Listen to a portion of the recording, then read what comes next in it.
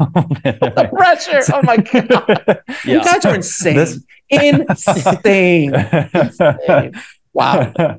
This project fell apart because of COVID twice, each time shrinking the budget as it went because this film was pre-sold. So all the budget that you have is all the budget you got. And twice we almost got it started, once in California, once in Canada, but both times it fell through. And so we finally found a way to bring it over to a little home called Austin and pulled out, well, believe it or not, pulled out a lot of our Red 11 tricks on this one. This episode is brought to you by the best-selling book, Rise of the Film Entrepreneur, How to Turn Your Independent Film into a Money-Making Business. Learn more at filmbizbook.com. I'd like to welcome to the show Racer Max and Rebel Rodriguez. How are you guys doing? Hey, doing great. Thanks for this. Really excited.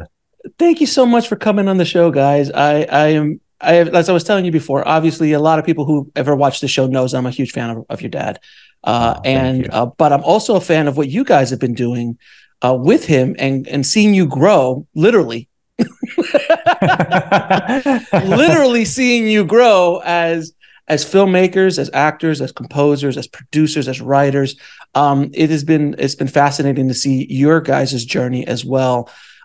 So I have to ask you, my first question is, because everybody listening is going to want to know, what is it like growing up on movie sets? Like, I mean, the first movie set I walked onto was when I was in college, and that's not really a movie set. I mean, you were walking around with movie stars, who you were like, oh, that's just that person. What was it like for you two kind of growing up in this kind of environment? And a kind of protected environment as well, because, Elizabeth, your mom's been on the show as well. And I know how protective she's been with, to protect you from the less nice people in the industry. For sure. Yeah, she was definitely the Mama curator Bear. And guardian, Mama Bear. That made it all, allowed us to have just a wonderful experience growing up. To be honest, it's a lot like growing up normally, as if your parents do any other kind of job, but you don't realize till later that you're in an industry that's so different and wild and crazy. To as us as kids, you're just running around playing hide and seek, and you run past some crazy costume people as you're hiding under the producer's desk or the accountant's desk, and they're helping you hide while they're trying to manage an entire crazy army show that's going on. It's pretty much that. And with the cat, you meet these famous, who you recognize as now famous when you grow up, but to when you're a kid, that's just Uncle Bruce. Oh, there's Uncle Benicio. You can just call him Uncle Benny. So you just kind of get a normal childhood, especially with someone like our mother who was very protective of us and helped ensure that it was just a wonderful experience. So yeah, that's what it was like growing up. So when you guys were, and I'll let you talk in a second, Rebel. What was it like when you discovered, oh, this isn't normal? Like, that Uncle Benicio just won an Oscar. Why, when you had that realization, what was that like for both of you? Like when I hit, because I'm assuming that hit at a certain point when you got older. Yeah. Yep. Go for it, Rebel. Definitely. Yeah, it was definitely all the props. You kind of see as you're running past them as a kid, people like remarking on them, like, "Oh, wow, that's this and that." And as we started to see some of the movies their dad made, I mean, obviously we didn't see them for a long time, other than like Spy Kids and Shark Boy and Lava Girl and stuff, for good reason. When you start to hear people like remark on it, and it's like, oh, it's like a thing. People really, this is like a huge thing for them, kind of like how for us, Spy Kids vehicles are like a big thing. And so, they had the electric chair from Sin City. We never quite knew what it was, but it was like, that's kind of a huge deal. Yeah. They had there's like a great wax figure of Bruce Willis there as Hardigan, and it always freaked us out as kids. Like he's just kind of staring at you, but now you see the poster as adults, and we're like, dude, that's just so iconic and cool, and it was just as impressionable as a kid, even if you didn't fully understand what it was. But no, man, Sin City. When you watch Sin City for the first time, when that first came out, people don't get it. There's nothing in film history that had ever been shot like that ever. Yeah, nothing like that ever. Nothing ever like that. It was insane, man. It's insane. So, all right. So let me ask you this. So then when you guys first, so you're growing up, Uncle Bruce, Uncle Benicio, all these kind of guys. At a certain point, you were able to watch some of your dad's early work. So what was it like watching El Mariachi for the very first time? Oh man, it was really, really impressive. And what's funny is we held it off for so long. It wasn't until we were, getting in the late teens, kind of at the end of high school. And from then on out, you're out of school and you got to figure out what it is that you want to do. And we had an inkling that we wanted to create and be in the creative space, whether that was filmmaking or anything else. But watching that for the first time, it was just mind blowing to see how much you could step out and accomplish.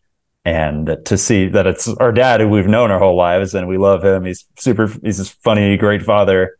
But to see like, wow, how smart and how little he had then, yet how smart he was and just how perseverant he was, that with absolutely nothing, you can go and create something incredible that sets off not only a lifetime career, but at the same time, an entire wave that inspires so many people across the world for decades. And definitely. It was really just an impressive moment and really inspiring of like, oh, we're at his age.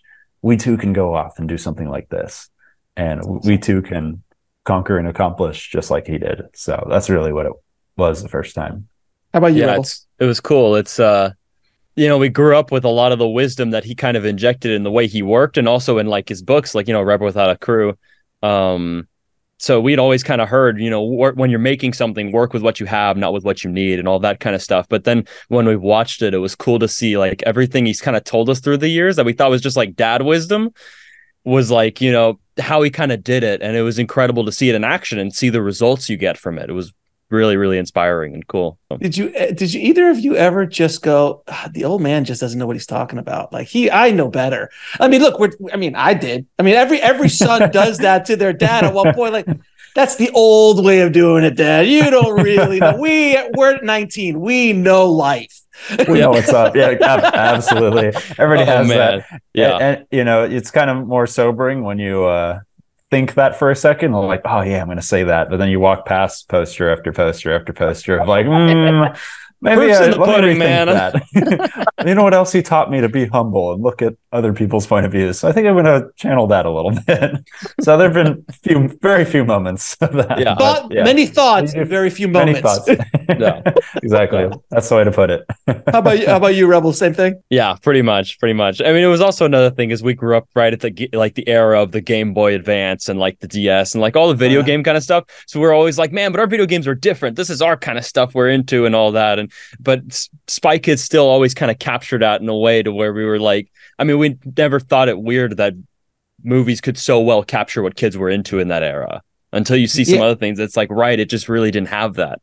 Was that whole thing. But you still had that feeling of like, I don't know, we have this in our thing, and you don't even realize all of it's inspired by, well, guess who, him and many other filmmakers. So it's like, yeah. It's fascinating because when Mariachi came out, I'm only probably about 5 or 6 years younger than your dad. So I was in high school. Wow. I was working at a video store. Wow. And that's behind me. That's the video store poster that I kept all of these years. Awesome. Wow. Mariachi. Cool. It says a mariachi poster. I have 2, by the way. I stole 2 from my store. Because he was the only Latino. He was the only Latino filmmaker that I could even. There were no Latino. I mean, there were, but there was no real out there Latino filmmakers like he was. And for sure. And for people, can you just explain to people from your point of view? From my point of view, Mariachi is that movie that you said it launched an independent film revolution. People still talk about it like a myth. Like there was this this dude who made a $7,000 movie, and then he got into Hollywood. Like it's a mythical story that they tell in the corners of film schools around the world. Yeah, to this day. And I always tell people, because this is something this is one of the things I brought the show up. I started the show up was because I wanted to tell people how to avoid pitfalls in the industry. And, Robert and your mom both fell into a lot of those pitfalls along the way. And they were kind of thrust into a world that Robert wasn't even thinking this was going to go to the Latino Mexican film video market. It was not supposed to be the thing. But a lot of people were like, oh, you know, I'm going to make a $7,000 movie. I'm like, that's great. It's 2023. It's a little different now. The market's a little different. The world's a little different than it was before. And I've been trying to say that again and again. Like, this is not 1991 anymore. It's not 1999 anymore. It's not 2009 anymore. It's 2023. From your point of view, how do you think the legacy of mariachi has kind of continued? And do you guys agree with me that a lot of filmmakers listening, they're like, oh, I'm going to go make it. Go make it. You know, but understand, Robert's path was he had people try to redo that path, like, you know, or Quentin's path, or Kevin Smith's path, or Richard Linklater's path. It's insane. So from your point of view, what do you guys think? Absolutely. First off, absolutely agree and love that about you and your work, that you've kind of taken that ethos and have always updated it for people now, of like how to take that drive that movie, that myth inspires in people to go create, and helping them adapt it to the current age, the current era, and to avoid, as you said, avoid pitfalls that now we have the knowledge and foresight to be able to avoid. So I've always really liked that about your work. Oh, appreciate it. But yeah, so agree on that first off, but then totally. But what I've always saw from it is that he got a very specific path through what, you know, it's so many things that happened and came together all at the same time for that passion and drive and what he went through to equate to what it led to. But I always see that the thing that inspires people the most is kind of the timeless aspects of it. The idea of perseverance and creativity under restriction, intense restriction, and the attitude that put that drive and passion into whatever it is that you love, and you can create something that will turn heads, that will get attention, that people will like and want to follow you for, and that can inspire people you've never even met. So that's why I always love when people outside of the film industry that read the book or heard the myth and went off to go do things that have nothing to do with film, but just whether it's business or even accounting. We've heard accounting before as well, like so many different fields that were inspired by that idea. So that's what's really cool to me, is there's something you can adapt to it to modern times, but yet there's this timeless aspects almost of that myth. So yeah, there's a almost timeless aspect of that. What it really captured was that it doesn't take a budget of that huge a size to create great quality work and great quality story. And especially if you write and you work with what you have and work with the limitations you do have, rather than trying to do something that's going to be outside of your scope or possibility at the moment financially, you can create something that turns heads and is really, like, you know, blockbuster, remarkable level work with very little. And that you know, can do a lot. And usually quality like that doesn't go unnoticed for very long. So it starts to make the rounds, make waves and stuff. So very that's true. Really important part of it. Now, Rebel, you did a little movie years ago when you were 5, called The Adventures of Shark Boy and Lava Girl. And I mean, I know how you were cast, but how did you even want to do it? Were you even thinking of acting at that point? You know what? How did that even? Because look, man, one thing is to jump around the set and play around and like, oh, Uncle Bruce and all that stuff, but to be in front of the camera, even for the small part that you played, I saw that. I was like, man, that kid's got some cojones. I mean, he's up there with the things on the scales on the side of his, the whole thing, man. Yeah, it's really interesting. So you have to look back a bit to Spy Kids 1, Spy Kids 2. This is where it really started, was Spy Kids 1. I was the baby on the front of the magazine. Carly Georgina's reading. And when she's in the airport, the 2 spies who fell in love story, that's me on there. That's where it started. Spy Kids 2, when like the Magnum Men attack at the banquet, the OSS banquet, and they're fighting the bad guys. One of the kids takes down one of the guys, and that's my oldest brother, Rocket.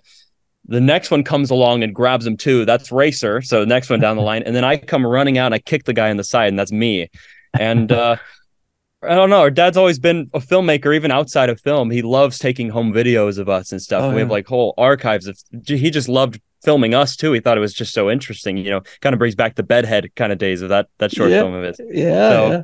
We've always just kind of been used to the idea that there's a camera like right here sometimes for whatever reason. And so it didn't feel like that big of a transition to just be like, well, it's just the other camera here at the place. And there's a bunch of people looking at you while you do something, you know, and they tell everyone quiet on set, which you've heard a lot if you're running around there. And, yeah, it was pretty natural. It was just, I liked the story he made, and I was like, I want to be in it too, you know, because that's how kids are. Your brother's got it, you want it too. So obviously. I didn't see coming that they would put me up on wires and stuff to simulate the swimming parts and things and spray me with water and all that. Once I learned how hard it was and I was freezing up there and I was doing my own stunts, there's actually even a funny moment where they've got me up there on the wires and I'm there yelling, well, how come I have to do my own stunts? I mean, it's like, yeah, so very quickly learned it's not quite as easy as it seems. But I mean, it was very natural to us considering we just always kind of had a camera in front of us all the time. So it's like, oh, well, you know, they just throw you into the movie and that's how it goes. And it's like, okay, cool. So you're telling me that the film industry is not glamorous? Is that it's not, it's, don't you guys all just eat lobster at lunch all day and sit around? Isn't that the way it works? It was surprising to a 5 and 7-year-old, but it wasn't glamorous. Yeah, so we quickly found. Yeah, exactly. So it sounds like your parents were pretty much programming you since birth to like subtly, hypnotically. Looking back at it, I mean, a little bit to some extent, but it's like that wasn't even the intention either. Right? No, subtle. They're very smart, both of them. They're just they subtly. Exactly. It was very like, subtle. they never wanted to pressure us into doing anything, which was pretty cool. But so if there was hypnotism, it was very subtle. It was very subtle. It was very subtle. It was more than anything, they were excited to show us what they do, and I think that's really special, you know. That of course, man, of course. Like any parent would be wanting to show, like, hey, look what I do. I just happen to make cool movies, you know, and have cool things happening around you. That's awesome. Now, I wanted to talk to you both about Red 11, because when I heard about Red 11, and for people who don't know, please explain to who Red 11 is. But when I heard about Red 11, I was so excited. I was like, oh, the GOAT is going back. He's going to go back to do it to do another $7,000 movie, and he's bringing the boys with him. So, can you tell people what Red 11 was? Absolutely, Red 11 is one of our favorite projects. So this myth we keep talking about, El Mariachi, made for $7,000 in the '90s. For the 25th anniversary of that movie, Robert wanted to go back and make a film for $7,000 again. No crew or one other crew member. No money, try to do it all in one location and shoot it all in 14 days, just like he did on the original El Mariachi. And so he thought, oh, my one crew member, I'm going to bring my son onto this, because I had just started working with him, apprenticing under him at the time for Alita Battle Angel. And so he said, you want to come on and be my one other crew member so we can do this whole thing together? And while we're making it, let's make an entire documentary about how to make a film with no money.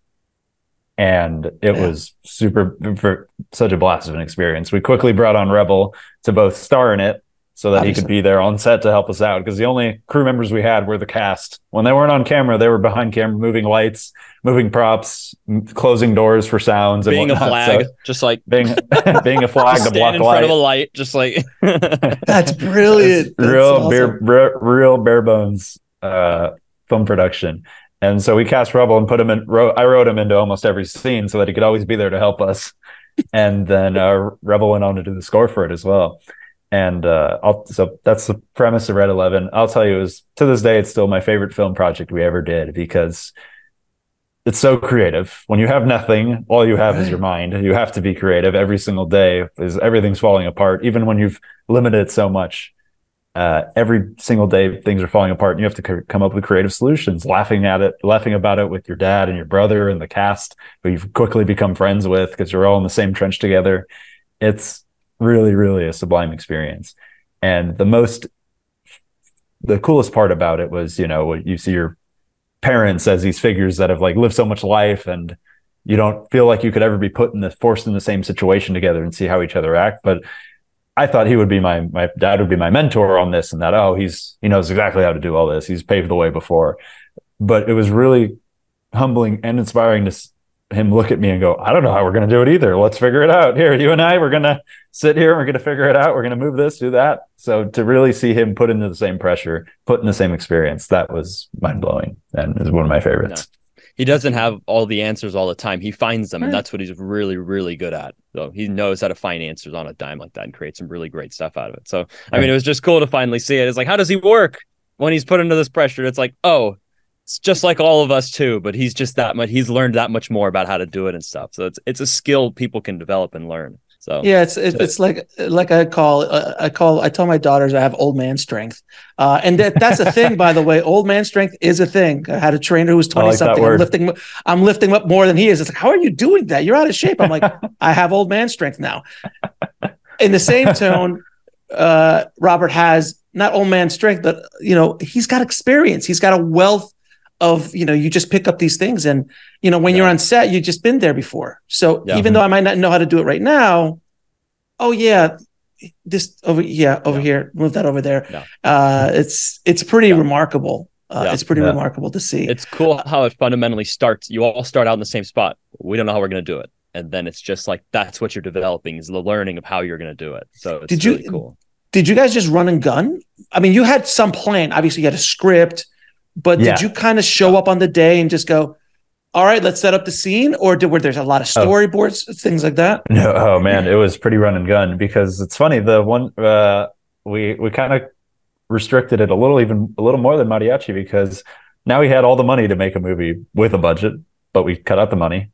Now we had all the crew and people we know who could do it, but we cut out the crew. And then it's like, well, I guess all we have left is time. With 14 days, but Robert didn't even have that at this point, because we were busy doing visual effects for Alita Battle Angel and writing other projects. So we would just pick days that we could get a few hours in and tally it up to 14 days. And so over the course of a month and a half, we just squeezed in some hours there, squeezed in some hours here. So that leads to very much you're texting the cast like an hour before you get there. Hey, we're going to film today. We got like 4 hours. Let's go knock out this scene while we can. So people just show up and like, oh gosh, we don't know how we're going to do this. Well, let's figure it out right now, because we've only got what time is it? All right, let's keep going. We got to figure it out. So it's a side hustle. It was a side hustle. It was a side hustle film. Yep.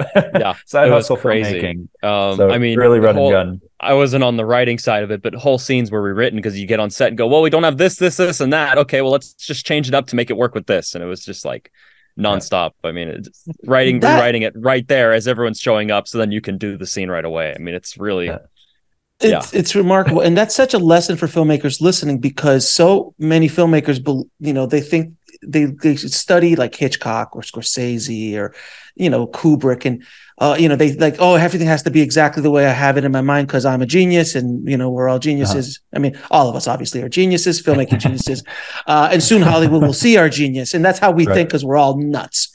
We're all absolutely insane. The filmmaker, we're all insane. Absolutely. Yeah. So I've seen on set where I visited other filmmaker sets that they just break down if something's not exactly the way they planned it, and I'm like, that guy's not going to make it. He because filmmaking isn't that. Filmmaking is even the biggest guys who have had an opportunity to talk to many of them. Some of the most famous scenes in history.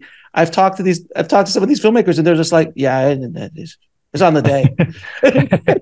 For sure. Absolutely. Or everything's planned out, half of it falls apart, which is pretty much how it goes. You plan it all, so that way as much of what was planned will stay there as possible. The rest is going to fall apart, and you got to figure it out from there. But absolutely. You kind of accept it, and you got to learn to roll with the punches as much as you do figure things out ahead of time. So, and Racer, when you started writing Rebel 11 with your dad, you guys kind of, I think the first time I'd ever heard, I'm sure it happened somewhere else in cinema history, but when Mariachi was written, he was just writing around the things he had already, which was such a revolutionary idea, as opposed to like, I need to have a Porsche in this scene. I need to like, do you have a Porsche? No, it's going to cost you you have a Volkswagen. Just use the Volkswagen. So he wrote around the elements, literally like a dog, a turtle, and a Mexican town, and a couple guns, and that's what I had, and that's how I made my movie. Can you explain the power of that in the Red 11 experience of just writing around things that you have access to, because it does free you a lot and lessens the stress a bit on a stressful situation already? Yeah, absolutely. Yeah, we wanted to implement the exact same writing process for Red 11. And so we said, let's only take what we got and go from there. So we filmed the entire film, all of it, on our Troublemaker studios, our studios here in Austin, which is two airport hangars, and then a bunch of hallways and offices. And we thought we will write a story that works for this location, and that's all we're going to use. And so location, we just used all that we had. Now, what Robert's got kind of in his back pocket now is a little more than a turtle and a bus. Now we have the whole storage that, because we're kind of hoarders, we keep all of our props and anything we've ever used in a movie before. So we have all the guns, all the gadgets, all the things locked up somewhere. So we pulled from there as all our props, but still, we only wrote around what we could get out of that storage room, out of that locker. A lot of people can get more than that from Goodwill nowadays, but or out of their dad's closet, really. So we came at it from the same approach, and it is really freeing because it unlocks creativity in a way you can't imagine. Suddenly, when you have just the one thing you're going to use in a scene and the one room you're going to have to use, you come up with 5 or 6 more ideas than you would of just kind of thinking what you would want. Going with what you have versus what you want, it's really powerful. Anybody I talk to nowadays, and they want to make a whole feature film, they've done shorts and whatnot, and they've done it in a traditional setting, I tell them, okay, write a feature and just go off of what you've got. Just trust me, it's powerful. The what you want is the rep of doing the entire film from beginning to end. You don't want to have to add more pressure of having to get things to land, to be there on time, or people or places or objects. Like, that's really freeing. And to this, pretty much on every project, you'll find yourself using that same method going forward. Yeah, for sure. Yeah, it's really what it does is when you're just there thinking about, I could make anything. What am I going to make? I mean, there's like a trillion different options. There's an infinite amount of options, really. And it's just, you'll end up with something that's got too many elements, too much this, too much that. By just using what you have, it streamlines it all in an instant. And it's like, you've got 3 things. Okay, well, now I got to write a whole story about these 3 things. And it's just, it really does, probably one of the most important things is really streamlining what kind of an idea you have. And from there, a lot generates, because you go, well, I only have this, this, and that. How do you make a story with this, this, and that? So, yeah. And I'll tell you, go ahead. Oh, no, yeah. And the process just gets a little funny on Red 11, part of why it's so special, because you go, okay, this scene only has to have a syringe, this office, and the jackhammer that George Clooney used in Dusk Till Dawn. How are we going to do it? So it's a little unique in that way. How does that make sense? It's just, it goes from there. But it's like a crazy Mad Libs. It's like a crazy Mad Libs. Mad Lib filmmaking. Yeah. Well, I'll tell you, I mean, I got inspired going down the road of Mariachi and Red 11. My last feature, I shot exactly the same way. I said, you know what? Great. I'm gonna shoot an entire movie at Sundance while the festival's going on, and steal the entire movie. Have 3 actors I had never met before meet me there. I had an apartment on Main Street and had cameraman, myself, and the sound guy, and we just stole the whole thing in 3 days. And shot an entire movie in 3 days, and we sold it, and it made money, and did it for about $3,000. And it was so much fun because I knew Sundance, awesome. And I'm like, and it's like it was kind of like the Mexican town because you could get 1,000 locations in a couple blocks. So I'm like, dink, sure. dink, dink, dink, dink, dink, dink. Everyone's like, how did you get permission? I'm like, no. I shot at Sundance headquarters. I went into Sundance headquarters and shot full. I'm like, amazing. People are in my scene. I'm like, can you move, please? I'm shooting. Can you please? That is amazing. My DP is like, dude, we don't have permission to be. I'm like, oh, I'm sorry. I'm the director in me is like, you're ruining my shot. Can you please move, sir? That's so funny. That is amazing. Okay, I'm writing down to watch that later. That is incredible. I'll let you guys see it. I'll send it to you. It was so much fun to do. But and I've shot other things and with bigger budgets and stuff. But that was so much fun. It was an experimental. Just like I don't care what happens with it. It's $3,000. Let's just go and have some fun. And the actors, I told the actors, I sold the actors. I go, I don't know what's gonna. I truly, when I was on the trip back to LA at the time, I didn't know if I had a movie. Did I get enough coverage? I don't know. Because you didn't have time to see dailies. You were just like, moving. Go, go, go. Yeah. Go, go, go. So then I told him, like, look, at least you're going to have an insane story to tell somebody in 20 years that one time you went to Sundance, you shot a movie. Like, that's going to make you have, I'll give you stories because I can't pay you a whole lot. So I'll give you stories. And it worked. That's great. That is amazing. That's incredible. Oh my gosh. So, yeah, that it is was the a lot. best. That is the best extrapolation of Armageddon filmmaking I've ever heard. That is incredible. I appreciate that. I like- appreciate that. So, all right. So on Red 11, what was the biggest challenge for you guys? You know, just because there's challenges every day, every second of every day. But what was the time that you were just like, how are we going to get out of this? Yeah. Oh man. It felt like there was, oh man, it felt like each day had an existential threat like that. Oh man. Like, oh, we might not be able to finish this project ever. Uh-oh. Really? It felt like every day had something like that. It's weird. I can't really pinpoint one problem, but rather that the very first time that we had our plan, we had our script, and we got to set, and it was a scene with, gosh, I want to say like 20 actors in it. And so much had to ride on what we had written, but then none of it could because the set was off, and then a part of the studio broke down, so we couldn't use it. Some of the main cast couldn't be there, and we thought, oh my gosh. And I was just thinking, how the heck are we going to fix this? Again, running into that moment of having to be creative. The biggest problem was right after my dad tells me, oh, well, guess we're just going to figure it out. Like, what ran through my mind beyond that, after that was definitely the biggest problem. But then realizing that every single problem after that, no matter what it was, whether it was the hangar we were in was not soundproof, so it decided to Texas rainstorm on our finale scene that includes a lot of dialogue all over that hangar, so none of the dialogue's usable. Whether it was that or missing cast members or just completely losing an entire vehicle that we had set up, none of that is bigger, or all of that is just an extension of the same problem of we're going to figure it out. We're going to get everybody in a room, in the quietest room, and we're going to re-record all the lines we just did, hoping that they match up to what we just filmed over there in the rainy hangar. And it does, like magic. So it's funny. That was what I would say is the biggest problem, is the recurring one that you learn to go with the flow with. And by the end of the production, you laugh the most at those, and you're like, those were the most fun, really, when we were all put in the same corner and had to punch our way out. Those are the most fun. Those are the stories, as you said. Those become the stories. It's like, you don't forget that stuff. And that's remarkable. I mean, and one thing I noticed about Red 11 is that you guys used a lot of practical effects because you just didn't have the budget to do anything else, really.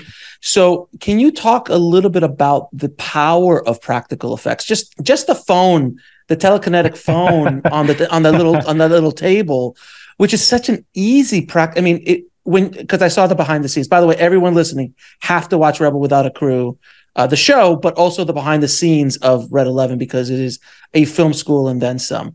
But the phone moving with the magnet, I'm like, it's so, when you show it to you, it's super simple, but if not, you're like using wires or stuff. It was such a beautiful way. Can you talk about the power of practical effects, where so many filmmakers just want to lean on computer effects?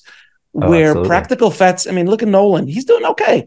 He's doing okay with the practical effect. Absolutely. Yeah. The Red 11 was really coming right off of Alita Battle Angel, which was the most visual effects we've ever used. So we didn't have entire characters that didn't exist until we put them in digitally later. Coming off of that, it was a shell shock. We got the bends definitely on Red 11, but it's so much more fun and so much more immediately gratifying on camera when you get a practical effect working and you see it, you go, oh my gosh, I can't believe we're getting away with this. Look how dumb this looks when you look 2 feet this way, but in the lens, it looks incredible. Look at that. I'm totally fooled. Practical effects, I've really come to appreciate and go, that's the magic, most timeless aspects of filmmaking. When we see the Predator and we see, oh my gosh, look how much that suit and that face and that creature still holds up to this day, where it still feels just as real, just as like slimy and tactile as it did when it released in 84, 87, whatever it was. like that to me, practical effects are the most timeless aspects of film, and I want to incorporate a lot more into live action filmmaking and see a lot more of it, because it's, as I say, that's the real movie magic right there. Yeah. But I would add that the most important thing about practical effects is that you can make it mean a lot more than what it is, the simple $2 trick it is, because you can write a story around it. You can make it meaningful through the story. You can bring it back multiple times. You can make the same trick mean something and then thus stick with the audience. So that's really what I see the power of practical effects. How about you? Yeah. Again, if you work with what you have, that phone trick is actually a very important story moment. It's like, that's literally dragging a phone on a string or with a magnet is an important story thing. And it's like, that's how you have to approach writing and approach creating as well, because you get a lot more mileage out of what little you have. And it's really, really cool. Well, I mean, when I saw, I think it was Once Upon a Time in Mexico, was the introduction of the guacamole gun for me. I remember the guacamole gun for the first time. If you guys have not heard about the guacamole gun, I have an entire tutorial on it on YouTube of how I built my guacamole gun. Oh, nice. Back in the day, because my friend and I were making our first short film, and we're like, we need to blow this girl's head off. Like, how are we going to blow this girl's head off? And we built we just cobbled together air compressor gun and the PVC pipe. We did multiple, at first it was like someone was peeing on you. It was not enough pressure. And then, like, we got to put what's brain matter. And like, it was so much fun, but that's a practical, we use a ton of practical effects on one of those first films I made, because it was cheap and we had a lot of visual effects too, but the practical effects sell so much easier, and it's done. No rendering.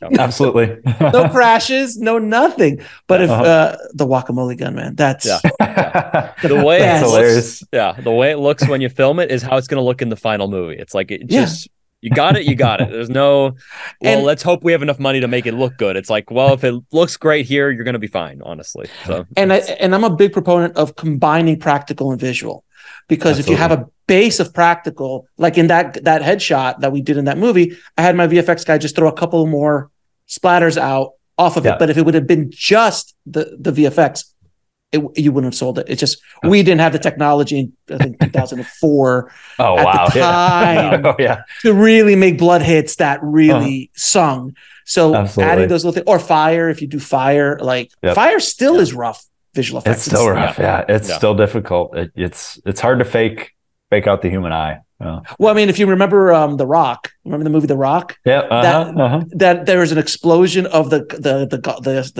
car, not the cart, the cable car that blows up. You can see the visual effect flame that they kind of wrapped around it as it blew up, while the bottom was all real. And I'm like, man, God. But that's only trained eyes can see that. Only cinephiles will notice that stuff. For sure. But it has a subtle effect too, even to people who don't catch it. It's a subconscious effect of like, this isn't entirely real, and it loses gravity as a result. So. Oh no, my wife, I mean, because she was not in the film industry whatsoever. And when she's, been together for nearly 20 years, now we'll watch a movie. She's like, that green screen composite was really bad. And I'm like, really? And she's like, yeah, just the compositing wasn't really good. I mean, didn't they have, this is a Marvel movie. Didn't they have the money to clean that up a little bit? I'm like, wow. It's been a long road now. Audiences. But there's been so many behind the scenes. So many kids. Really? Kids are like, kids go, CG was bad. I didn't like it. Bad CG. But wow, that's something. Because now, as opposed to when Mariachi came out, there was no information. There was just no information. Trust me, I looked. Other than the Raiders of the Lost Ark stunt spectacular VHS behind the scenes or some behind the scenes of Star Wars, there really wasn't a lot of behind the scenes. So it was still kind of a mystery. And that's when all these DVDs that Robert put out with really practical, stuff you started. That was the beginning, I think, of that kind of behind the scenes access. And then now when YouTube showed up, and the YouTube's now everybody, could do anything. But back then, for people that listen who don't understand, who are of a certain age, they don't understand how difficult it was back then to even begin to do what they did on Mariachi or Desperado or From Dusk Till Dawn or any of the films that he did during that era. But it was Yeah, for sure. Yeah. Bad CG. Yeah. That's amazing. Yeah. I forgot to think about that point. But yeah, it was almost CG and all that was movie magic back then because nobody knew how it worked. But now there was a show called Movie Magic. There was a show called Movie Magic, and you would watch. It was a 30-minute, like behind the scenes of Terminator 2, those kind of things. And you were just like, that's great. I don't have James Cameron money.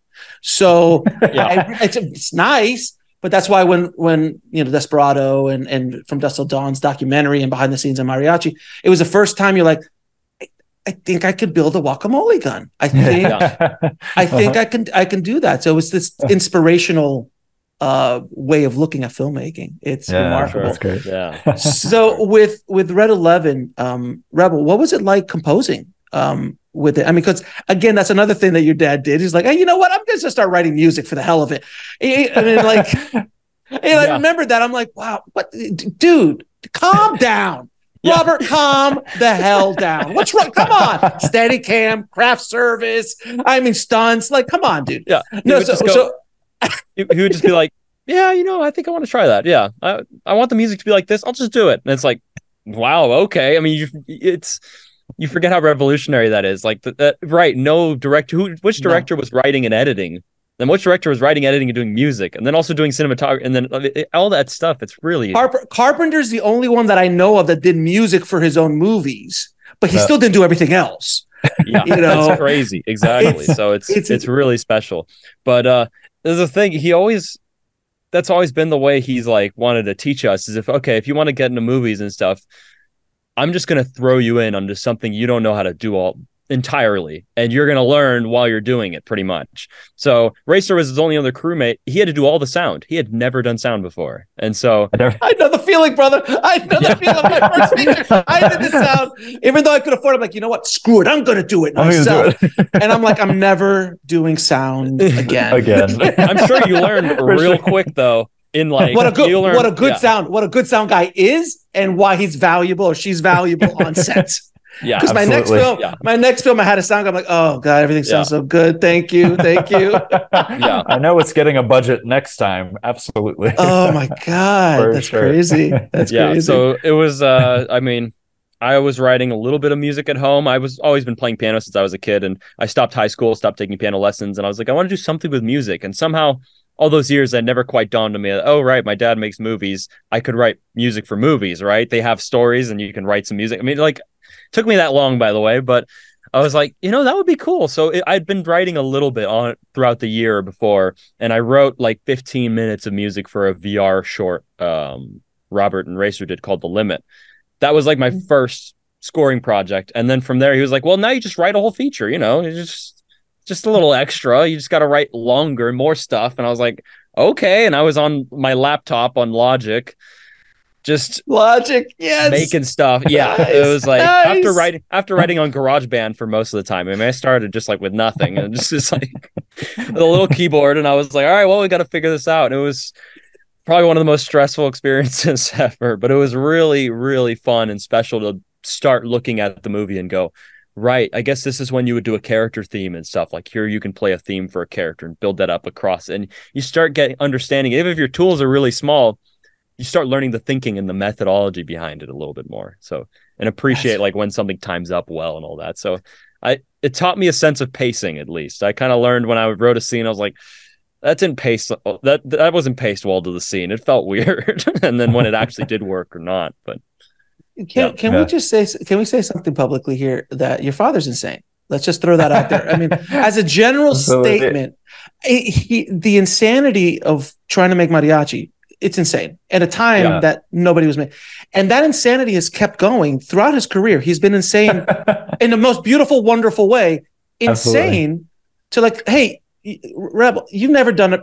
Come over here. Figure it out. Like that's pretty much on like, small budget films first, but then, then you're like thrown into the deep end of the water with some bigger budget stuff. Yeah. He's like, you want to learn? Yeah.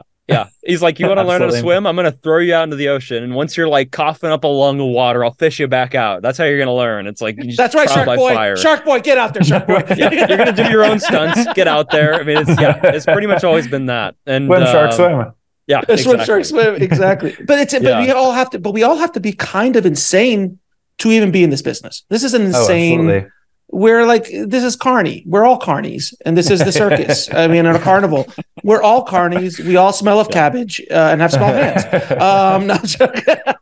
Yeah, but absolutely, but it's true. It's true. Yeah, Go ahead, Rebel. it's true. It's true. And I think one of the most important lessons it's taught us every time you've had to do it, where you're like, I have no clue what I'm doing. You know, you just feel like, and in this one, even though the budget was small, I had seen all the work we had done, and I was like, I'm gonna score all that work, and if it sucks, I drop the ball right after everyone else put in all this effort. So it is a lot, but the most important thing it taught me is you're really not ever going to be ready. It's like you're never going to be fully comfortable. I can do this and then dive into it. You're always going to have that. I don't know if I can do this. I'm almost there, but I don't know. That's when you got to start. Is you'll become ready as you're doing it, and you learn a lot more actually doing it. You know, when the boat has to actually hold water, you'll learn a lot more of what actually works, what doesn't work. So you do have to be ready, put yourself out there and actually be willing to fail sometimes. Don't make your first movie feature when you can do it. It's like, you're not going to feel like you're ready at all. Maybe you've done some shorts, maybe you've done some this. You just got to dive in there and do it, basically. So would you agree that one of the biggest skill sets any filmmaker at any level, any crew person, anything, is the ability to understand and accept failure as part of the process, and not to let that derail you? You just have to kind of keep going, because that is a skill set that most people don't have, let alone filmmakers don't have that ability to fail. And it seems like, what your father and your mother have taught you throughout your career is failure's okay. Hey, everyone goes up and down, and sometimes you have a good movie, sometimes you have I like the movie, but the audience didn't like the movie, didn't do well in the box office, didn't do this or that, or oh my god, how the hell did that happen? Like there's all of it, but failures is a big deal. Can you talk a little bit about that from your experience? Yes, yeah, no, that is totally it. I mean, he says you learn so much more from your failures than your successes, and I mean, he's shown it all throughout his career. 4 Rooms didn't do all that great, but what he saw was, hey, it's actually pretty funny to have these 2 little kids here who get into all this trouble. They barely even tie their shoes, and they're like doing all this stuff. How about they're spies or something? That's where that came from. So, from his failure came Spy Kids, which ended up being a humongous thing. So he's always been excited to just jump in and trip and fail, because he knows when you stumble, when you go down that path that no one's ever gone, where you're not comfortable with, you'll stumble, but you also stumble upon new things. You'll stumble upon great new ideas for stuff. And yeah, I don't think you're ever going to fully appreciate that you have more to learn unless you've seen you have things to work on, basically.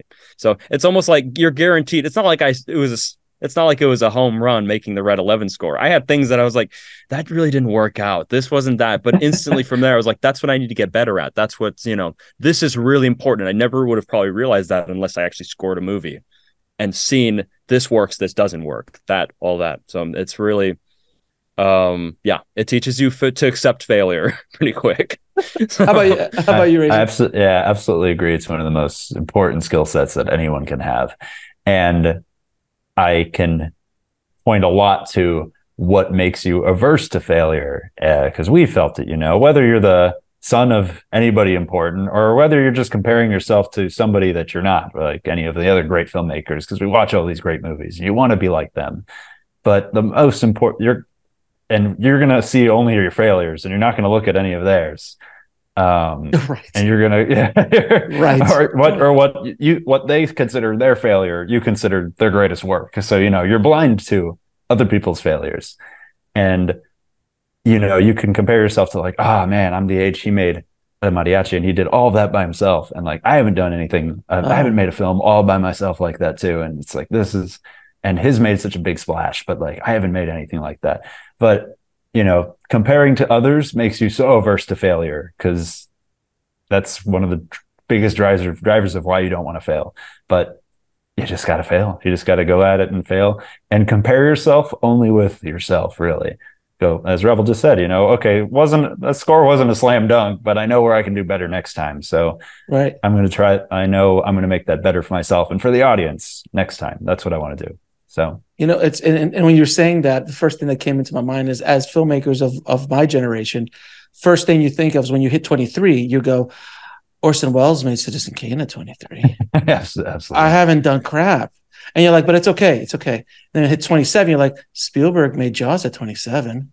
Oh God. So then you keep moving. Is like, well, when did Quentin make Reservoir? Like at what, 30 or something 30, like that? Yeah. Okay. And you keep pushing. Terminator, like, 30 something. Like, and then now you're like, Ridley Scott didn't make his first film until 40. Like, you just keep trying to make yourself feel better. You're like, oh, at a certain. By the way, that's when I made my first feature at 40. I couldn't. I got. That's a whole other story of why I didn't do it before. But I did a lot of other directing and other things like that. But you start going, you're like, oh, okay. But if you do compare yourself to these quote unquote gods, and that's another thing that a lot of filmmakers do. They put these filmmakers up on pedestals. I mean, look, I have a Stanley Kubrick autograph book behind me. Then I got Hitchcock right next to it. I mean, I have books from all my favorite filmmakers behind me. You do put them up on a pedestal, but one of the great honors and privileges of my life of doing this show is I get to talk to some of these sometimes, these guys, these gods. And then I start to realize, I realized a long time ago when I did this first shows, I was like, they all have the same issues. They don't have enough money. They don't have enough time. I always tell people, no matter who you are in this business, you're going to get punched in the face.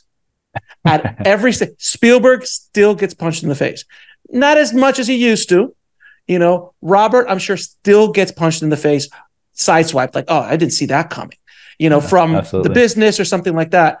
The difference is that now, as you get older, you start to learn how to duck a little bit, and sometimes it just grazes you. And sometimes you're not even there when the punch is thrown because you've been around a little bit longer. But no matter who you are, you're going to go through it is the great equalizer, filmmaking. No matter who you are, no matter how much money you have, you could have, look at Cameron. Jesus, look what James is doing. I mean, he has all the money in the world. He's the only filmmaker who does that, by the way. People are like, who do you think could have made Avatar? Only James Cameron. No, only James Cameron. Absolutely. They're not giving that to Spielberg, to Nolan, to Fincher, to Robert, to no one else is getting $500 million to like, I might make a movie in a few years. Absolutely. It's insane, right? It's insane. But no matter how much money you have, every day there's a problem because it's part of the artistic process. So you brought up 4 Rooms, by the way. My favorite 4 Rooms, obviously, is Robert's because it was the most fun. And that was the moment that you started to see the shift into the family stuff. Because before then it was stuff that you guys couldn't watch. And then Spy Kids came out.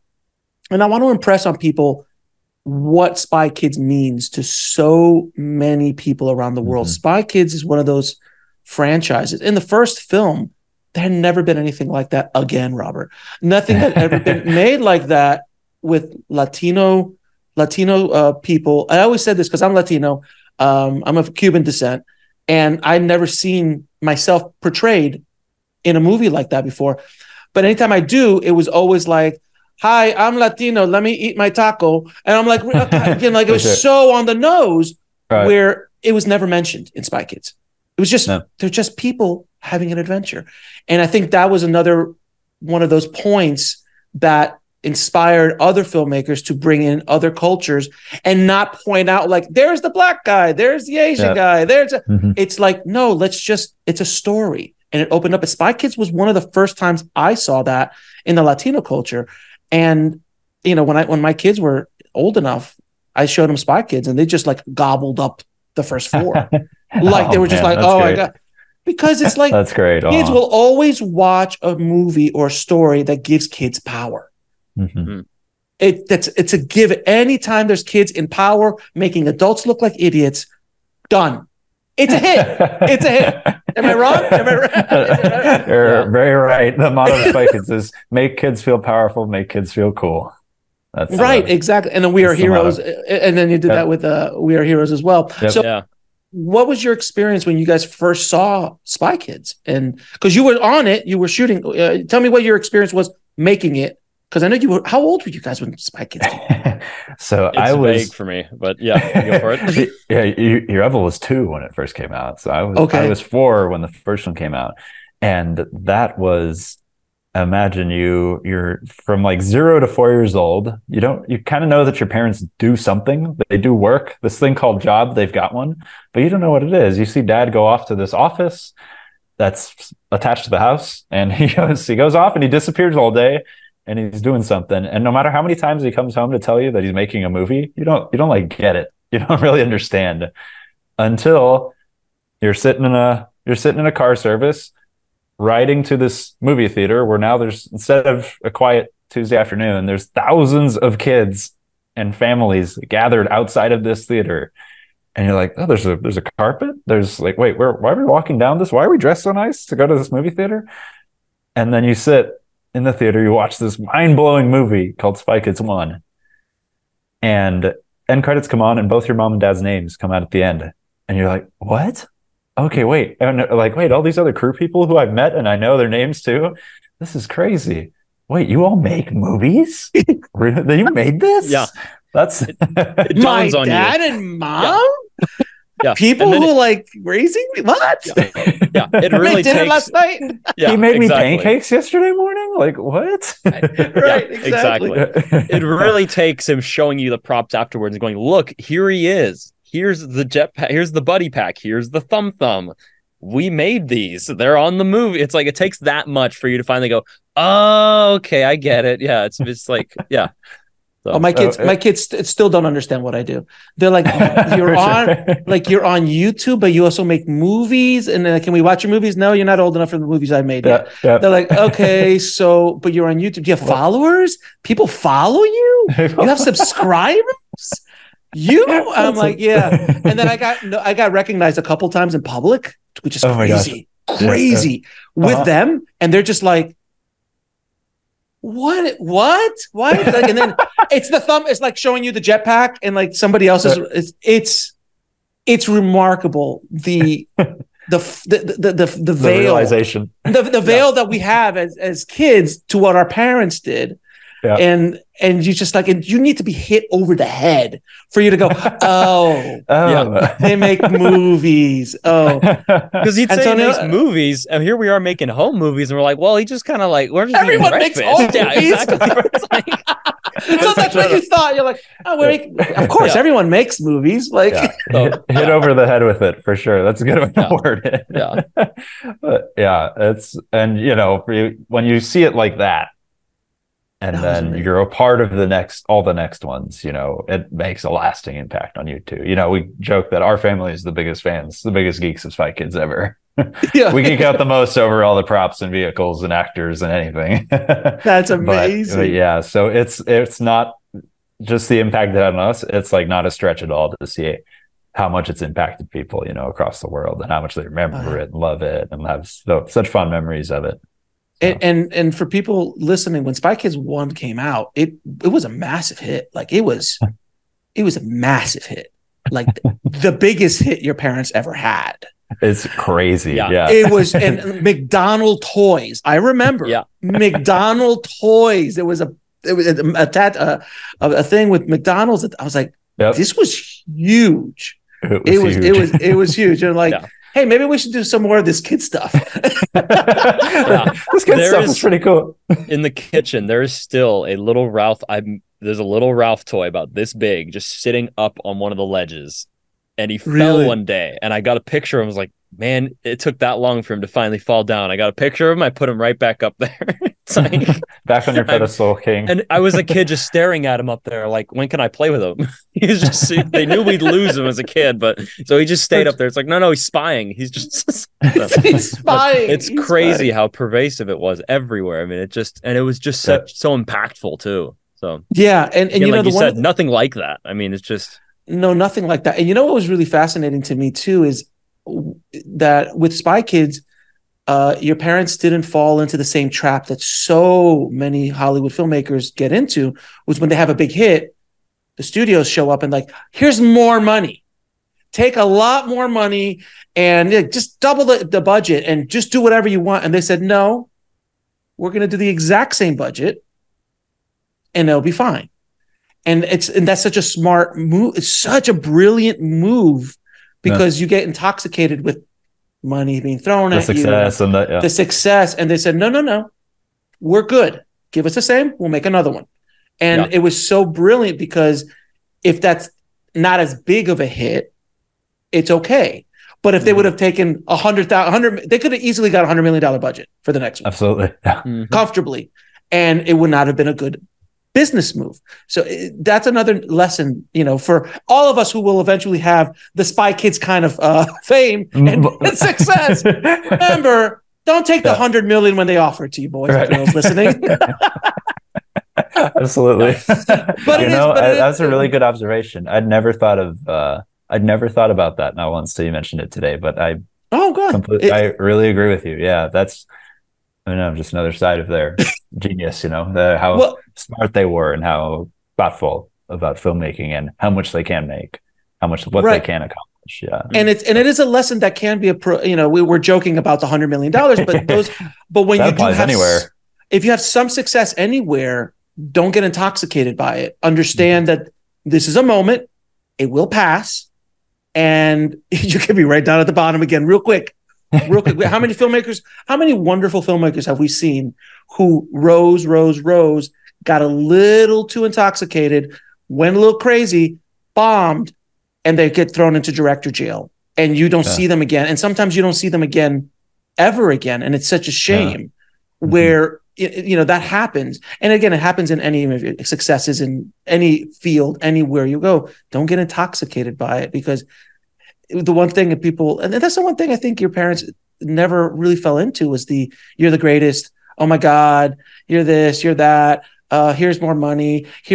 They just really grounded, really grounded the entire time they've been making movies.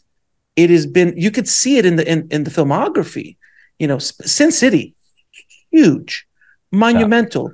Filmmakers that are legendary were like, how did you do this?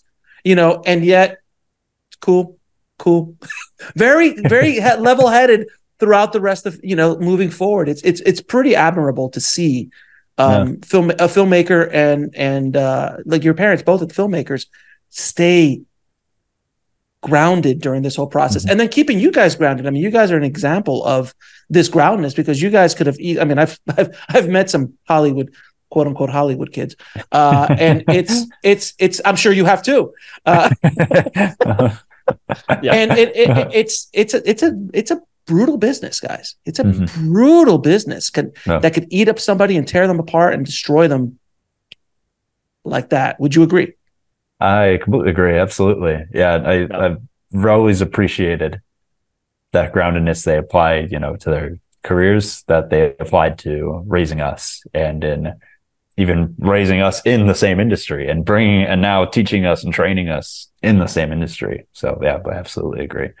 That's a really cool observation. Thank you for that about them. No, absolutely. So now there's this fifth installment, because you guys can't stop making Spy Kids. You can't stop. I mean, it's just like, let's back to the horse we go. No, I'm joking. No, I was really excited. We had other people tell us these are like Bond movies. Like, this is such a universal tale. Just keep bringing it back every once in a while. And just new cast. We'll bring Daniel Craig in. We'll bring Pierce Brosnan in. It'll be great. No, these could arguably keep. I mean, you guys can. When Robert and Elizabeth are both, completely retired from making stuff, you guys are like, we're going to keep going, and you could be the Pacholis, like in Spy Kids. You just keep going. The broccoli family. That just keeps going, and we have to bring in some new Spy Kids. It could easily keep going. I mean, is Spy Kids Armageddon the beginning of a new trilogy that you guys are trying to make? That's the idea. Is we got new kids that we really love, new family, new parents that we really love, and we just love seeing them together and their energy. And the first thing everybody sees when they, like, any of the crew or the producers, anybody got to see them on set, they're like, oh my gosh, I want to see so much more. They have so much fun, so much energy. So that was the idea. We just made it a little standalone reboot on its own. That was its kind of the vision going in, but seeing it on camera, you go, oh my gosh, I want to keep watching this. I want to see more. So just like with Spy Kids 1, everybody want to see those kids some more. So Right. And now they're like my age, those kids. I mean, having kids of their own. Yeah. having kids of their own and all that, and then you see one of them in Machete and you're like, wow, okay. Yeah. Okay. All right. Yeah, right. There you go.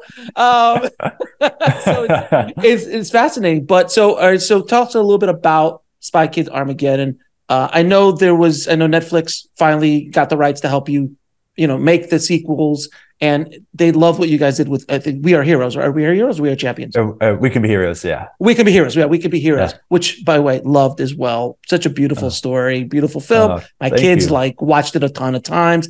It's great. And the little behind the scenes that they made with you guys on YouTube and stuff like that was so much fun to watch what you guys were doing. And then my kids were like, I want a pen and an iPad. I'm like, oh, Jesus Christ. Oh no. Great. Thanks. Thanks, guys. Thanks, Elizabeth and Robert. Thanks, Robert and Elizabeth. I appreciate that. Thanks. So tell me a little bit how this story came about, how you guys came at this new installment.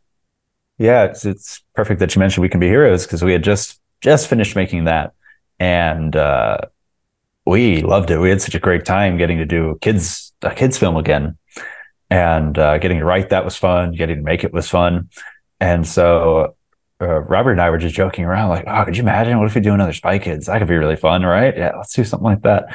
And Robert does what he does best. He starts talking to people about it immediately, and it was Skydance that was really interested. And they said, we would love to do Spy Kids. And Robert and I were laughing from the studio that brings you Mission Impossible comes Spy Kids. That's amazing. It was super. We laughed at the idea, and we did a writing process that we've been doing since I was 7, and we did Shark Boy and Lava Girl together. Is we jump in the pool and have a little notepad next to the pool and just swim around and talk ideas, laugh about things, make jokes, talk about it. And pretty much in that pool session, we came with a lot of the major ideas of the story of the film, including the idea that in that making of, or in the behind the scenes with We Can Be Heroes, we mentioned the idea of give kids technology, like don't hold them back to whatever you did when you were going up or growing up or anything like that. Mm-hmm. Give them the best so that they can go further than you, and they will go up leaps and bounds. So try not to hold them to any restrictions you had. See what's available now, see what can help them, and give that to them. So we loved that, and we were just talking about it in the making of, and we thought, yeah, what if we made the whole story about that with Spy Kids? And Rebel worded it greatly. Go for it, Rebel. The idea that you worded it greatly. The idea that giving kids technology, and how that was a huge part of this one. Oh yeah. It was interesting. It kind of all came together because we loved this. Technology's kind of gone a bad rap to some extent, of like, it's all bad, books are better. And so we were like, how about we have a movie where it's the opposite, and the book can be just as bad as the technology can be just as good, and vice versa. It's less about the tool and more about the teaching. What are they learning? What are you learning? What values are you kind of learning from that? But that kind of came together with an idea of like, it'd be really cool to have to do a Spy Kids where, is there any way we could make the whole world change to where suddenly kids have like a unique advantage over adults in some way? Like, just conceptually, is there any way to do that? And we're like, what if like the only way to access technology in the world was through like video games, since kids have gotten so adept at this and technology in general that they completely outpace their parents and stuff and at their own things. It's like, so if the whole world flipped, and if that's like the inciting event, now suddenly the kids are super spies and everyone else is struggling. So it's like, now they're really like the only people that can like save the world. So that's awesome. So that was like where the concept really started. But, yeah. So kind of the core idea came from that. Yeah, let's have a bad guy who's a villain who's a video game designer, and he infects the whole world with a video game virus, and nobody can get to their devices except the kids can, because they're smart and they're savvy with technology and games. So they go leaps ahead of the parents, and within the course of a few days become super spies and are now having to go save the world and take on all the responsibility of that. And so a lot of the core ideas really came to that writing session, and yeah, from there took off. We just started creating it over the course of 2020, 2021. And yeah, that was the birth of the new one, Spy Kids Armageddon. I feel that it's going to do well, sir. Thank you. I feel that the kids are gonna really like. My girls are like excited to see it. Oh, that's great. It's so admirable to see how you guys have continued that franchise. And I hope, because even when I saw the trailer, I haven't seen the movie yet because we haven't had access to it yet. But soon we're seeing it hopefully next week. But even the trailer that's why I asked, is this a trilogy? Like I saw where this was going. I was like, oh, this is not, they're making another trilogy out of this. This is solid. Yeah, it's really special. That was kind of the intention of like, I get the feeling of like Spy Kids 5, usually when something gets to the 5th, it's like, I don't know what's going on anymore. But we really only wanted to do it if there was really a story we could tell that's different from the old ones, but has the same values and stuff. So that's where we kind of saw the opportunity of like, right, there's almost a modern take on this now that it's been 20 years since the first one, where now we have a very significant gap between what that one was about and what this one's about, but they're both still about family and they're both still about empowerment of kids. And this generation would really love that sort of thing, in this new form factor. And it's really cool now, especially that we learned from We Can Be Heroes, is streaming services is really great for kids. They can watch the movie as much as they want, not as much as they can convince their parents to go to the movie and drive them there. So they get to watch it that much more. So We Can Be Heroes is really impactful and beloved because kids could just watch it at the pace they like watching things. You watch it all the way through, gets to the end credits, you just replay it and you do it again, and you do that a few times a day. Well, you guys might be a little young to remember this, but that's exactly what they did in the video store days with Disney movies. I would rent out a Disney movie and the kids would just on loop watch the VHS again, rewind again. They did it with Spy Kids because Spy Kids was on VHS as well. And it would just loop again and again and again. But now it's instant on their phone, on the car. They could just watch it. I mean, I think my girls have seen We Could Be Heroes a few times, at least 2 or 3 times. And I was like, I'll walk in the living room. That's great. Are you what? Didn't you just see this like last week? Like, yeah. They have the ability to do that. Like I can't watch a movie again and again. Mine doesn't do that anymore. It's like I can't watch Lethal Weapon like 5 times in a row. I can't really do that anymore. That's funny. It's just like different the way they enjoy their entertainment, and it was always kind of difficult to make that work, but now it's easier than ever for them. Kind of, I mean, they don't really have much of a problem watching it on a phone or an iPad. They just want to see it and like be able to experience it over and over again, see the jokes again, and right. So it's cool to put something in front of them that like really empowers them and shows them, they can go on a really cool, awesome adventure. They can do really incredible things, and if they work together with their family as well, you can move mountains, and it's always been about that sort of thing too. It's really special. So. And We Can Be Heroes, if I'm not mistaken, was like #1 on Netflix for a while, right? Like a little, like it was like everybody was like, "What's going on? Like, what is what? This isn't Stranger Things. Like, what's going on?" I heard that. I'm like, "Good man, that's awesome." It wasn't and I know the budgets because I know Robert didn't spend $100 million to make that. So I was like, "Good that a film like that gets that kind of attention worldwide." It's really something. It's really interesting, and super fun. And I believe that this one will probably do I hope do similar business, if you will, so they can make the next 2 or 3 and then your kids will start making them. Exactly. that's the hope for us. Right now we're still waiting for the launch, and we're like, I just want to make a 2nd and a 3rd and a 4th and a 5th beyond this. So exactly. I hope kids connect with it just as much as with We Can Be Heroes and all that kind of stuff, because it's really. But if not, we really had a great time making it. It really brought the family together in a really fun way, and we just are excited for people to watch it. And what was the biggest challenge of making that film? Because making this one, because you guys have got a little different. You got some shrapnel. You got some shrapnel now. You got a little bit of shrapnel on you. You've taken a couple hits along the way. Yep. How did this a little bit bigger budget, slightly bigger budget, a little bigger than Red 11, a little bigger, a little bit. So from a producing standpoint and a composing standpoint, how did this biggest challenges you had to overcome? This one definitely the biggest challenge was dealing with a legacy. Of the originals are so beloved that, and we just love them so much too, that crafting something that has to capture what came before that was always, you put on your gloves to deal with that every single day. Just, okay, now we're gonna carefully adjust this and that, and make sure this feels up to snuff. And so, like, reference of the originals was so key and so important. And, like, in hindsight, there's still little elements that I watch now in the movie and go, gosh, I wish I made that more like this or more like that, because, like, oh, I totally missed that whole side of fun that the originals had, that I only incorporated a little bit. So, like, that definitely is the biggest challenge. But and that haunts you throughout writing, throughout production, through editing, even through visual effects. It's like, no, this has to look the right shape. They're composing. composing. Yep. Composing. all throughout all of it. That challenge haunts you throughout all of it. But at the end, I'm really happy with how it came together, and how I watch it and I see kids smile sitting next to me and go, okay, you can beat yourself up about, like, oh, I wish I did this and that. But it captures something that's just like the originals, and that makes us smile as kids and makes us smile now as big kids. So I never thought about that, but you're absolutely right. You guys are the number one fans of this franchise.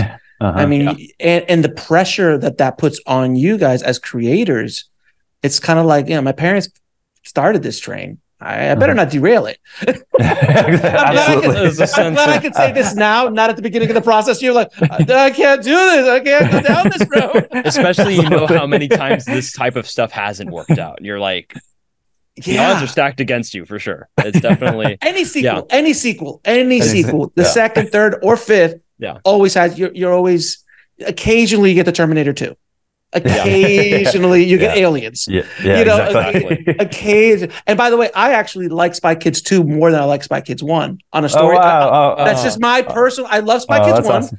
But Spy Kids 2, I really remember liking it more. I just liked it more than the first one. So occasionally, that was my favorite too. Right. It's like occasionally, but man, I can't imagine that kind of pressure, because from your parents' legacy, from the film's legacy, and also your own love of being part of it since you were so young, must have been, man, how the hell did you make this movie? I'm stressed out and I didn't even make the damn thing. Sure. I think, definitely the stress and the weight and, like, the pressure of all of that is what counterbalances a lot, is the love and the passion we've had for the series. And it's like, we're like some of the biggest fans. So it's like, we were there the whole time going, it's got to have this, it's got to have that, it's got to have this. We need the vehicles, we need a little robot assistant, because you can't go without that. I mean, that's all I wanted as a kid. It was a stinking robot assistant. I wanted Ralph so badly. It needs this, it needs that. I mean, I still need Ralph, sir. I still need Ralph. Yeah. If you told me I could buy one, I'd probably be looking towards that. Yeah, I would. 100%. Ralph is a necessity. But it's definitely, just as much as it was a huge deal and there was a lot to get done here, it was the passion for it was really what drove us. And it was, it's what made it probably one of my favorite projects we've done, was that we get to do all that again and, be able to add a new twist to it and add new flavors to it. And we have enough under our belt that we are like, we know how we can approach that in the writing and this and that. We kind of put all our heads together and can try to do something new, but still have that same feeling as the originals. So it's really beautiful. That's beautiful. I think it came at exactly at the right time when I didn't feel I was ready for it, but I had the passion to, like, if I could do it, this is how I'd do it. And so, So now moving on real quick, you guys also worked on another little film called Hypnotic. Recently you produced and you composed that, again, slightly bigger than Red 11. A little bigger. Yeah. Uncle Ben was the star. Uncle Ben was a star. That's great. So, I mean, you guys are taking on bigger and bigger projects now. It's so admirable to see how you guys are taking on this kind of pressure, because you could, you guys could easily, you could be all honest and no BS aside, you guys could coast comfortably for the rest of your life. But no joke. You could, like, I could go do this. But you guys are challenging yourselves and pushing yourselves as creators, as filmmakers. And I think that is a legacy of your parents, who are pushing you and throwing you into the deep end. Because when I saw, because I'm like, oh, they did We Are the Heroes. And then when I looked at it, I'm like, they did Hypnotic too. Like, that's a big boy movie, serious movie, big boy movie, big girl movie, So when you approached that, like, how did you guys, it's it's a bigger deal, guys. It's not legacy. It's not legacy. It's not something else. This, you're like, okay, we're now in the deep end with Uncle Ben. Absolutely. Oh man, absolutely. It's as you were saying that as you were saying, you guys are taking on the challenge. The little voice in my head was going, "Oh, but I love the challenge." And it's like in this moment in this chair, I realized, oh gosh, my parents gave me a bit of their insanity. Yeah, this is that insanity that gets the programming I talked to you about earlier. This is it's very subtle. These two, very subtle. These two. They flipped it around. The pressure and challenge that nobody wants. They've made us like crave it and desire it and go after it as a day job. Makes me more excited. But that's really a kind of thinking that, you know, I mean, you become unbreakable in that regard. The more challenge you get, the more excited you are about it. It's like the passion can completely outgun the amount of pressure you have. And really, that's what generates the ideas. If you're not passionate for it, if you just feel like you're going to get steamrolled, nothing's going to come to you at all. But if you got that Rocky kind of mentality to it, where it's like, there's no way, you know, you just got to go the distance and give it everything you've got. You start coming up with stuff. The passion kind of drives it. And that's where you start to get the inspiration and the impetus to kind of start making something. And And talk about a challenge that makes you feel unbreakable with Hypnotic. It's like, this is a serious thriller. We have a major great actor attached to this. Oh, and also an Oscar winner and a great director in his own right. A fantastic director. Absolute fantastic director. Yeah, exactly. On top of that, it was 2020. It was 2020 and 2021. We made this during a little something called the pandemic. The global pandemic. The pressure. Oh my God. You guys are insane. Insane. Wow. This project fell apart because of COVID twice, each time shrinking the budget as it went because this film was pre-sold. So all the budget that you have is all the budget you got. And twice we almost got it started, once in California, once in Canada, but both times it fell through.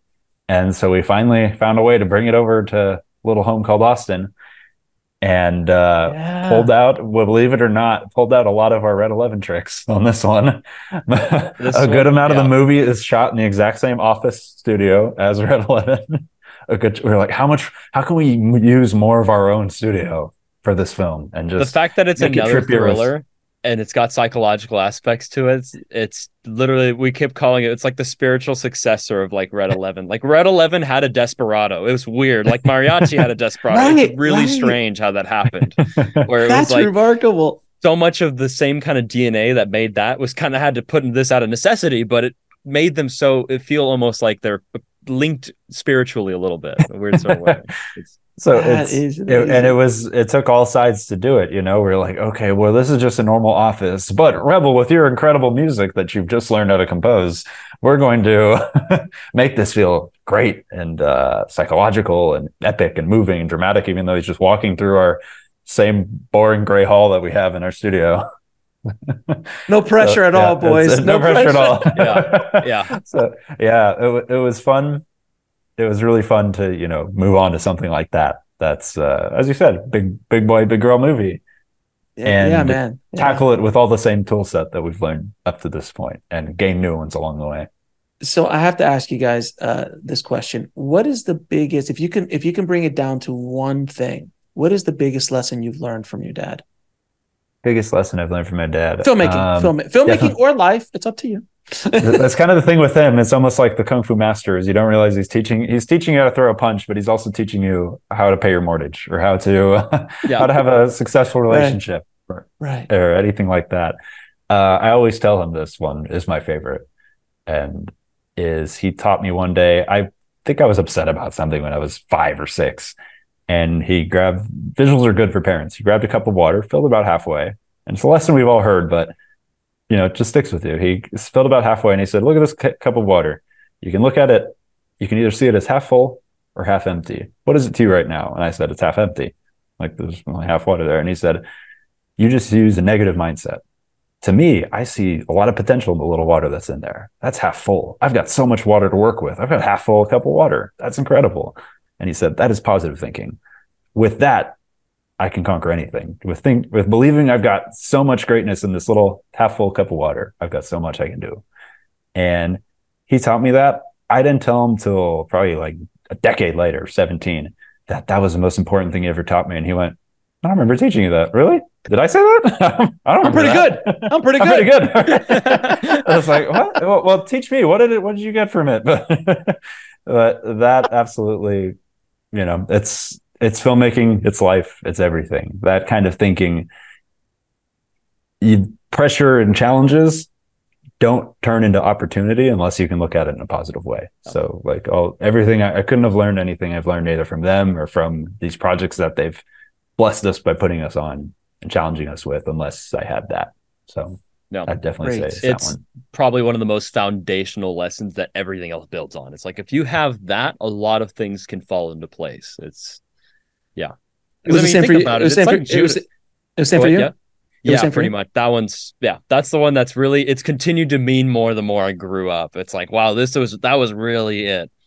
And I think the other one is his main one, that no matter how prepared you think you are, you're always everything's going to fall apart. He said, as much as knowing is half the battle, the other half of the battle is not knowing. And so it's just, there's kind of this eternal, you're never going to have the whole battle, basically. It's just always, you got to meet it the rest of the way. But yeah, definitely between those two, that's kind of been what's always driven us, because it's really powerful. It allows you to turn a monumental amount of pressure and problems into a monumental amount of potential. And for creativity, potential and passion is what makes it grow. So you just, beautiful. When you got nothing, you at least got your mind and like a piece of paper and some ideas. So that takes no budget, but that's what the best movies are made out of. It's all throughout it is that fabric. So if I may be able to quote Dumb and Dumber, so you're saying there's a chance?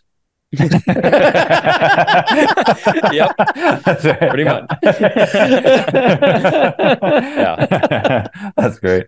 So and on the other side of that coin of your growth is your mother, and the lessons that she taught me. She's a remarkable producer, and holds the entire place for, when your parents work together early in their careers.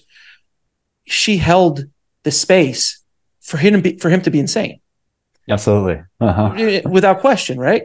Yeah. So, and on Spy Kids, on this one as well, she held the space so everyone could be insane. What lesson, if you could hold down to one, what is the lesson that your mother has taught you, from not only on the filmmaking side, but on the life side as well?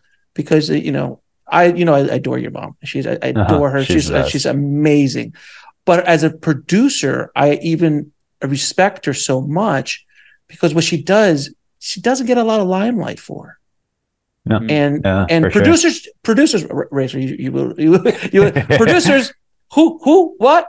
Who cares? It's about Uncle Ben and Robert. Yeah. It's like when you know about them is usually because they were a huge problem. That's when you know about. That's when you recognize them. Then you're like, oh, that producer. Oh, okay. Exactly. All right. Definitely. Where were in the Hollywood Hills? But so that ability to hold space, to protect your creators, to hold a set, to build a set. What advice? What lesson did you learn from her on that aspect, and also in life in general?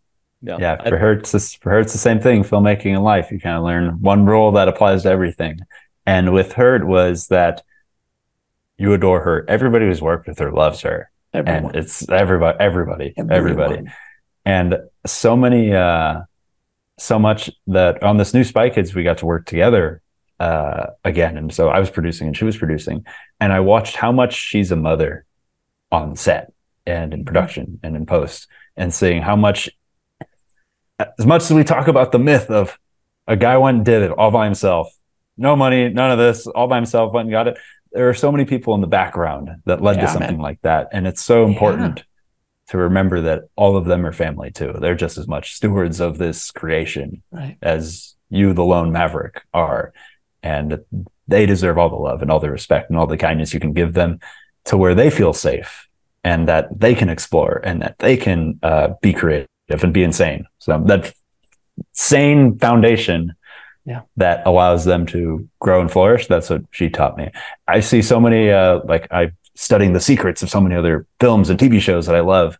And I do some digging and find people saying, "Oh my gosh, the production was lovely because like there was this one person who took care of all of us." And I go, "Oh, they had an Elizabeth Avellán." And I read another one. "Oh, they had an Elizabeth Avellán." Yep. "Oh, they had an Elizabeth Avellán." I believe it. That's so awesome. that would definitely be the biggest one. Yeah, she always kind of mentions it offhand because she's raised 5 kids and all in quick succession while also making movies. And she always says it took a village to raise kids. I mean, it takes a whole team. But you hear her always say that it takes a village. I always catch her saying it on set too, and it's like, it's true. It takes a village to make a movie too, and it takes everyone being there. It's a whole team, and it's all of us working together well and having a space where we can all be creative and bring our best to it. That really is what makes it. That's kind of what she does. She sets the space for the magic to happen. And yeah, it's and the insanity. And the insanity. Exactly. And the insanity. Oh, don't get it twisted. Your mom's crazy too. I mean, she's got it too. No. She's got it too. They all got it. Different flavors. There's an insanity to all of this. Lovely insanity, but an insanity to all of it. Absolutely. Now, guys, I'm gonna ask you a few questions to ask all of my guests. Oh, please. What advice would you give a filmmaker or screenwriter starting in the business today, trying to break into the business today? Don't say make El Mariachi because I'll hit you. Someone asked that to Quentin at like Comic-Con or something like that. Yeah. You know what he said? Make Reservoir Dogs. That's the only way I know how to do it. And I'm like, son of a man. Come on, if only it were that easy, man. Just write Reservoir Dogs, then do Pulp Fiction. I mean, that's it. That's the way I did it. Absolutely. That's like, you just go like that. It's linear. You just build it's up. Simple. Super simple. For me, it'd definitely be, you go. There's the, if you want to make films and you haven't made a feature yet, absolutely make a feature.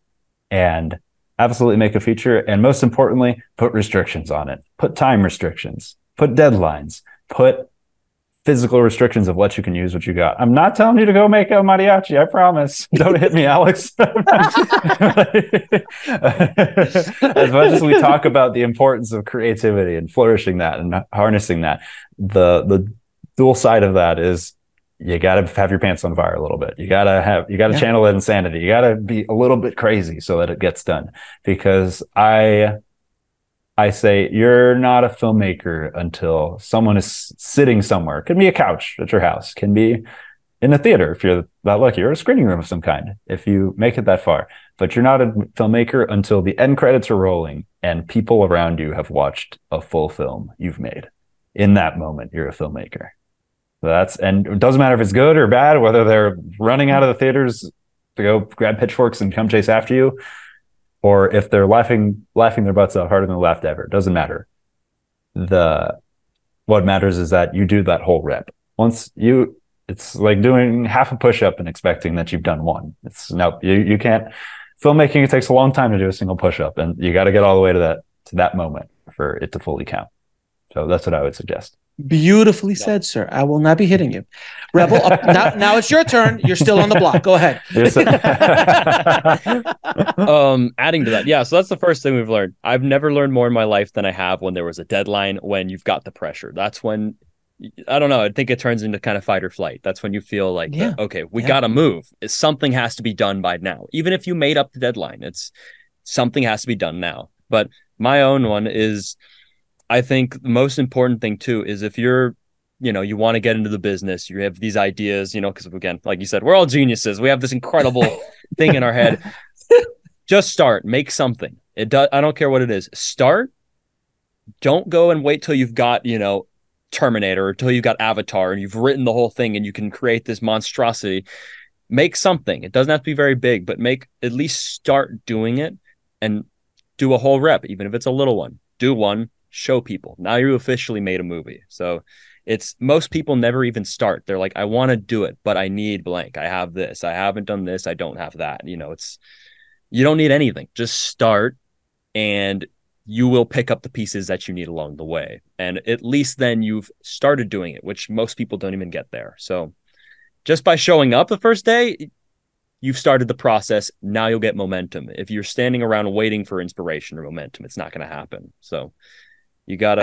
I feel like there's like a spirit of Robert in the room now, like, and he's like channeled through you two at the moment because it sounds so beautiful. And both of you guys said it's absolutely right.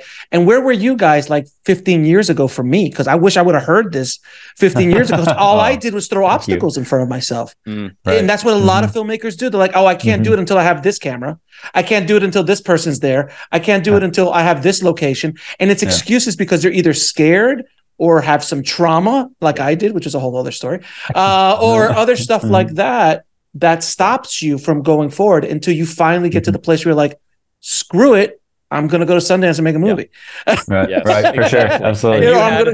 You had the time of your life doing it. And as a result, my God. I'm sure it came out. I'm sure you could feel the vibrancy in it as a result. If it, with what you came out with, it's got this energy to it because you were excited. You drove it. It's just the fact they said, screw it, we're going to make a movie.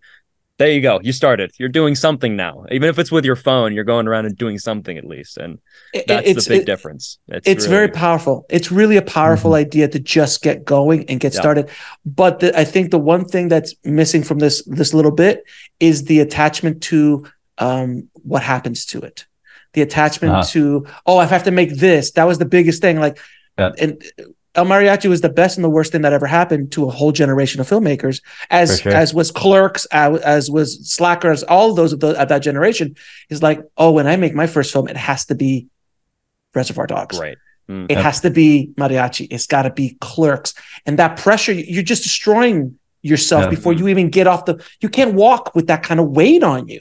Yeah, exactly. And you learned early on that you don't have to do that because I mean, I imagine that as filmmakers, the pressure that was on you guys, I mean, we talked a little bit about on Spy Kids too, but you've got two very large shadows but you're like, screw it. I'm doing me and I'm going to do what I'm going to do. They did what they did. I'm going to do what I'm going to do. And it took me to just say, I'm 40. I gotta. I mean, what am I gonna wake up tomorrow? I'm gonna be 60. I'm gonna still do this BS. I gotta make something. And I'd been directing for 20 years, but I hadn't made the feature yet. And that was the thing. So then once you make the one, it's good, bad, and different. Doesn't matter. You're like, okay, I proved to myself I can make one. Great. And now I can move forward. And it doesn't have to be Reservoir Dogs. Because no one's going to make Reservoir Dogs. No one ever will make Clerks or Reservoir Dogs. Brothers McMullen, Boys in the Hood. No one's going to make those movies again, ever. So once you get that out of your head, then it frees you to be the creative forces that you two are now. So thank you. That is the other aspect. That is the missing key of the triumvirate right there. I absolutely agree. If there was a worst day you've ever been on a production, what was that day and how did you overcome it? Oh, that's a good one. Ooh. Let's see. I gave the raining on our climax story. Gosh, what's another? I know there's one on Spy Kids. Let's see. I assume, Rebel, when you're composing, I mean, a hard drive might have crashed here and there, or you get blocked from. It's almost always mental. It's almost always mental. And it almost happens on every single one of them. I'm gonna say, and that's another thing I'll point out in a second. But yeah, it was Heroes. This was the first time it really hit. It was We Can Be Heroes. I wrote that entire score. It was like a blessing and a curse. I wrote the huge battle sequence where the parents fight the aliens and all that. I wrote that. That was one of the first things I wrote for that. That was like after almost a year of learning orchestral music. I'd never written for an orchestra. So I was spending a year writing pretty much garbage. I hit that and I was like, that's great. And Robert was like, well, the good news is that's really great music. That's incredible. I could never write at that level. The bad news is I can't help you on this anymore. You got to do the whole movie yourself. So he's like, I'm not going to help you because you have now surpassed the master.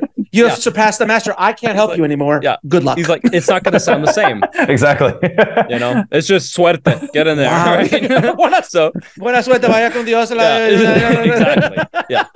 And it was 4 months of music. I composed for 4 months on that one. And it's like 85, 90 minutes of music. All orchestral. A lot of music, brother. An hour and a half of music. Yeah. And a lot of music. I was halfway through. It was like 2.5 months. I think it was actually more than halfway. 2.5 months in. And I had written 1/3 of it, going as fast as I could go. Wow. And that's when it dawns on you, I don't think I'm going to make it, dude. And it's all mental. You're just up all night, just sitting there going, dude, it's done for. I'm going to sink this whole movie. Oh, yeah. You start going down the rabbit hole. Yeah. You start, you're circling the drain. Guy. You're circling the drain. Yeah. The whole movie's been made. Everyone's done their things. High fives. You saw everyone was so excited when set was over. We did it. It's amazing. Edited. It's all coming together. You're the last guy there. I mean, you're just like, they're all like, all right, make the last leap. You know, you're right there. And it's like, I don't think I'm going to make it. And I don't know, something clicks there where you go into overdrive. It's one of the scariest kinds of things, because the way I say it is, the more ideas you create, the more impetus you're going to get on the project, because you're kind of figuring it out, like the puzzle piece of what's the style of it, what's this, what's that. Just keep making. Don't stop. It doesn't matter if it's good, bad, don't judge it. Just keep making stuff, because you're going to have more to work with. And so you start a movie, at least a score, and it's halfway through and you haven't made half. You've made like a third, maybe even less, but it almost like multiplies until by the end you're writing like 10 times faster than you were at the beginning, because you've just figured out more of the movie. So it always feels like you're down to the wire pretty much. But that was the first time I ever experienced it. And there's always that moment where it dawns on you. It's like Rocky, where he's like, I can't do this. You know, I'm just going to go the distance. It's one of, if it could either break you or it can make you. Definitely. It's one of those moments where you either quit and say, I can't do it, man. You're gonna have to hire someone else, or you just drive through and you know, you barely make it by the skin of your teeth. It's you know what's fascinating is like I've done, I don't know, 1,000 episodes at this point. I've had composers on before, but I've never had a composer at your level that's able to do these large movies or have the opportunity to do these large movies. And this relay race pressure, because you're the last leg of the race. Yeah. And if you fumble the damn baton, it's all over. No matter how fast the other guys were, you're done. That pressure is something I've never really thought about for a composer, because a lot of the composers I've talked to, like, you know, Oscar winners are big guys who've done this 1,000 times. But you're just like, I've never talked to them about like the beginning aspects of their career. Just like, I was on a $70 million movie and I was just like, I didn't think I was going to make it. And I had no one around me to help. Like, I'm alone. Vaya con suerte. Like, Exactly. That's it. So that's really remarkable. I'm here today. I survived somehow. It's a blur, but it happens. And it's going to happen every single movie. That's all I've found. I come back. You think, oh, you're on top of the world. That's it. No, it's like Rocky. He comes back. He can't do it again. You got to start from scratch again. You're like, I don't think I can do this one, because this and that. Oh, this one's Hypnotic. It's got you know, Ben Affleck. We don't have an orchestra. They carried the way. I mean, they do amazing work. You write this stuff, you give it to them, they make it sound incredible. It's all on me. What comes out of my computer is what's gonna be on the movie, and it's like, I don't know if I can do this again. And it's like, you get in your head and it's over. So it's, every single time I've hit it, it's just. That's beautiful, because it's like, you know, am I going to have to go down to the dungeon of Apollo and train again? Like, like, it's like, because I just can't, obviously Mr. T is too much for me. I don't think I'm going to make it. I think I've been broken and now I have to come back. So it's similar. So your Mr. T was like, this is Ben Affleck, man. This is movie, and I don't know what the hell I'm going to do, man. That glass of water better be half full, man, because it's the only thing you got. Oh my gosh. Yeah. That's remarkable. Well, that's great, man. Thank you for that story. I've just never really thought about that aspect of I've been in post most of my life, so I've always been at the end, and I always figure it out, and I always, you know, post it, and I've been post supervisor, VFX, all that kind of stuff. So I always just figure it out along the way. But mine's is technical on that sense. Maybe the creative with editing and stuff, but I'm not alone a lot of times. I have either a producer. You're out there in an island by yourself, and there's just a phone call. Oye, ¿dónde está la música? Yeah, basically. Yeah, that's amazing. That's amazing. It's pretty incredible. So, Racer, how about you, my friend? I'll just tack on to what he said, because it's excellent. There's really been fortunate. We haven't had really anything bad. You know, we've had things explode. We've had Sure. sick. We had everything that could be considered bad, but it's like, it's never been really that bad, because you just do what Rebel said there. Movie set standards. happens all the time. And all the time. Fair enough. Fair enough. Yeah. Whether it's, oh God, the wind is kicking up so high on our Hypnotic finale that none of the actors can see because sand is blowing in their eyes. So we got to close out this finale as quick as we can and make it emotional somehow, because we're at a dry river basin in COVID and we can't go anywhere else. Or it's like, oh gosh, it's 105 degrees outside and our little actor star is just not having this heat. He is having a horrible time and he's got to deliver some lines right now, unless we can cut him cleverly do a little drawing and I'll show you we can fix this. So as Rebel said, you start getting your head. The most important thing you can do is get out of your head quickly, start making it tangible, start making tangible solutions, no matter what it is, whether it's the boat sinking, vehicle's gone, actor can't make it, you have to rewrite the entire scene. Just start drawing, start writing, start talking to everybody that's there to help you and figure it out. Get out of your head quickly. Beautiful, beautiful advice, guys. Now, if you had a chance to go back in time and talk to Little Rebel and Little Racer, what advice would you give them? That's funny. Yeah, I've actually had one of those. Yeah. Do you have a time machine? Dude, seriously, can I borrow it? Like, I have there's a lot I can fix. There's a lot of stuff I need to work on. Yeah. I actually, on Spy Kids, I had this one. Actually, we were in London and recording we were there for the orchestra to record it live, because the whole thing's live recorded. And it was up there that I wrote it down, and I was telling to Racer, we always just talk ideas about this kind of stuff. And I told him, I think I finally have something I would have gone back a few years and wish I told myself, really, really man, I wish I knew this 5 years ago, man. But it's an interesting kind of trap you fall into, because you're doing what you love. It's not what you really expect. I loved making music. I mean, it was like everything to me. I was just out of school. Now you've got all the time, all the time you could possibly think of. You got a part-time job or whatever. You've got so much time, as opposed to when I was in school. And it's like you're squeezing out whatever little bit you got that isn't school time. And I think the worst thing you can do is be so passionate about it that you put all of your time into it and are willing to put in an unbelievable amount of hours into it constantly, and do every last little touch and try to make the most perfect thing you can make. Because it's not at all how reality works. Honestly, it's almost like you need, and it's like, it was always weird. I'd make things and I would just get so into the details and almost lost in the details, to where you're not really doing the broad strokes well and all that kind of stuff. Because I had so much time. It's like, oh, well, I can sit here and do this all day and, mess with every little note I write and all that kind of stuff. It's actually counterintuitive. It teaches you all the wrong ways to do things. In a weird way, I'd watch my dad work, and Robert just has kind of this thing of well, I've only got this many hours. Let's just hit it and let's do it. And he just dives right in. And he's making broad strokes pretty much, but you see how he's not afraid to make mistakes. He's not afraid to make something that it doesn't seem like it's perfect to him. And it's almost like when he's mostly focusing on those broader strokes, he gets a better result from it. It's almost like I called it line confidence. When you're an artist and you draw, if you're just trying to make every line really perfect, they actually end up kind of scribbly. If you've seen a great artist, they're just like nothing. I mean, it's just they're just throwing them out there. And you watch Robert, he does the same thing. I went up and we got to work with John Debney on this again, who did the music for Spy Kids 2. He helped Spy Kids 1, all that kind of stuff. I mean, he kind of helped birth the Spy Kids sound, but I watched him compose. I never gotten to see a professional composer actually in the midst of writing. And he's just all this stuff I had put all this time and attention to detail to. Oh, I do this because I have all this time. He's just glancing over it. And what he's focusing on is so different than what I was focusing on, because he doesn't have time. He doesn't put a lot of time into it. He's well, in 1 hour, I got to get the scene done. Swish, swash, does all that. And versus me, I've got 8. I could put all the time in the world I want in this. And you focus on all the wrong things. It teaches you to not look at the right things. If you give yourself a little time, this kind of goes into the deadline thing. You actually focus on what's the most important thing that'll make the most impact. And that's where you start to make some real progress. So it was once I've started to do that, I really started, after I watched him write like that, I was like, oh, that's how you write.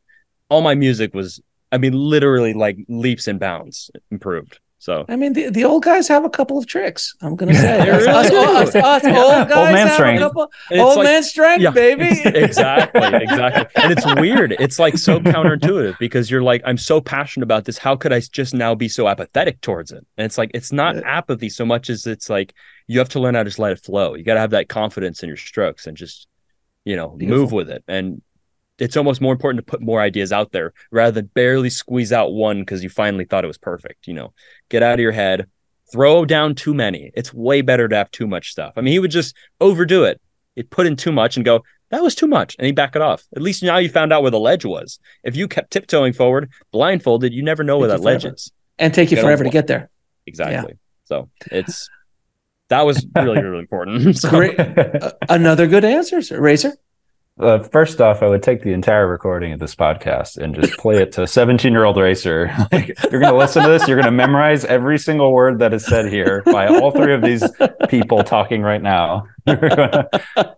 Start with that. That's book one. Appreciate that. Book two, you're out of high school now, little 18-year-old racer. Okay, you're going to take a whole year off. You're going to take a gap year. What you're going to do is you're going to make a feature. You have 1 year to do it. I don't care how you do it, but it's got to be done in 1 year, and I dare you to make it good. You can't be good and go over time. You have to try to strive for some level of greatness, and you have to finish it. It has to be done by the end of this. And put some of your time into it, as Rebel said. Don't put all 16 hours of your day into it. Give yourself a work day, 8 hours, 6 hours, whatever you can manage. Then go take time for family, for friends, all of that stuff, because that's important too. You got to take care of all the other sides of your life because now you're dealing with adult things too. And make that happen. That'll teach you more than anything combined. And of course, most important thing, make it with what you got. Because with 1 year, no money, there's nothing you can get for that. So do it with what you've got. That's what I would say. And finally, the last question, and arguably the most difficult one I've asked in this entire conversation. Oh, wow. Each of you, 3 of your favorite films of all time. Actually, I always keep my list ready.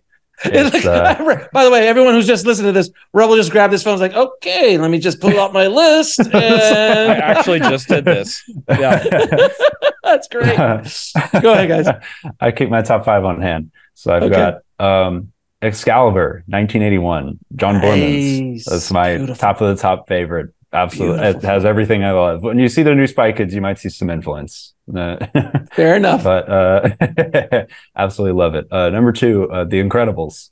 Classic Pixar. Talk about VHSs you would watch on infinite repeat. That was the first time where I watched a movie all the way to the end. Went through the end credits because they're incredible, the music and everything. Michael Giacchino just killing it. And I watched it all and I just hit reset. And I went, I think this is one of my favorite movies. This is the only one I've ever done this on. And then number 3 is Old Boy.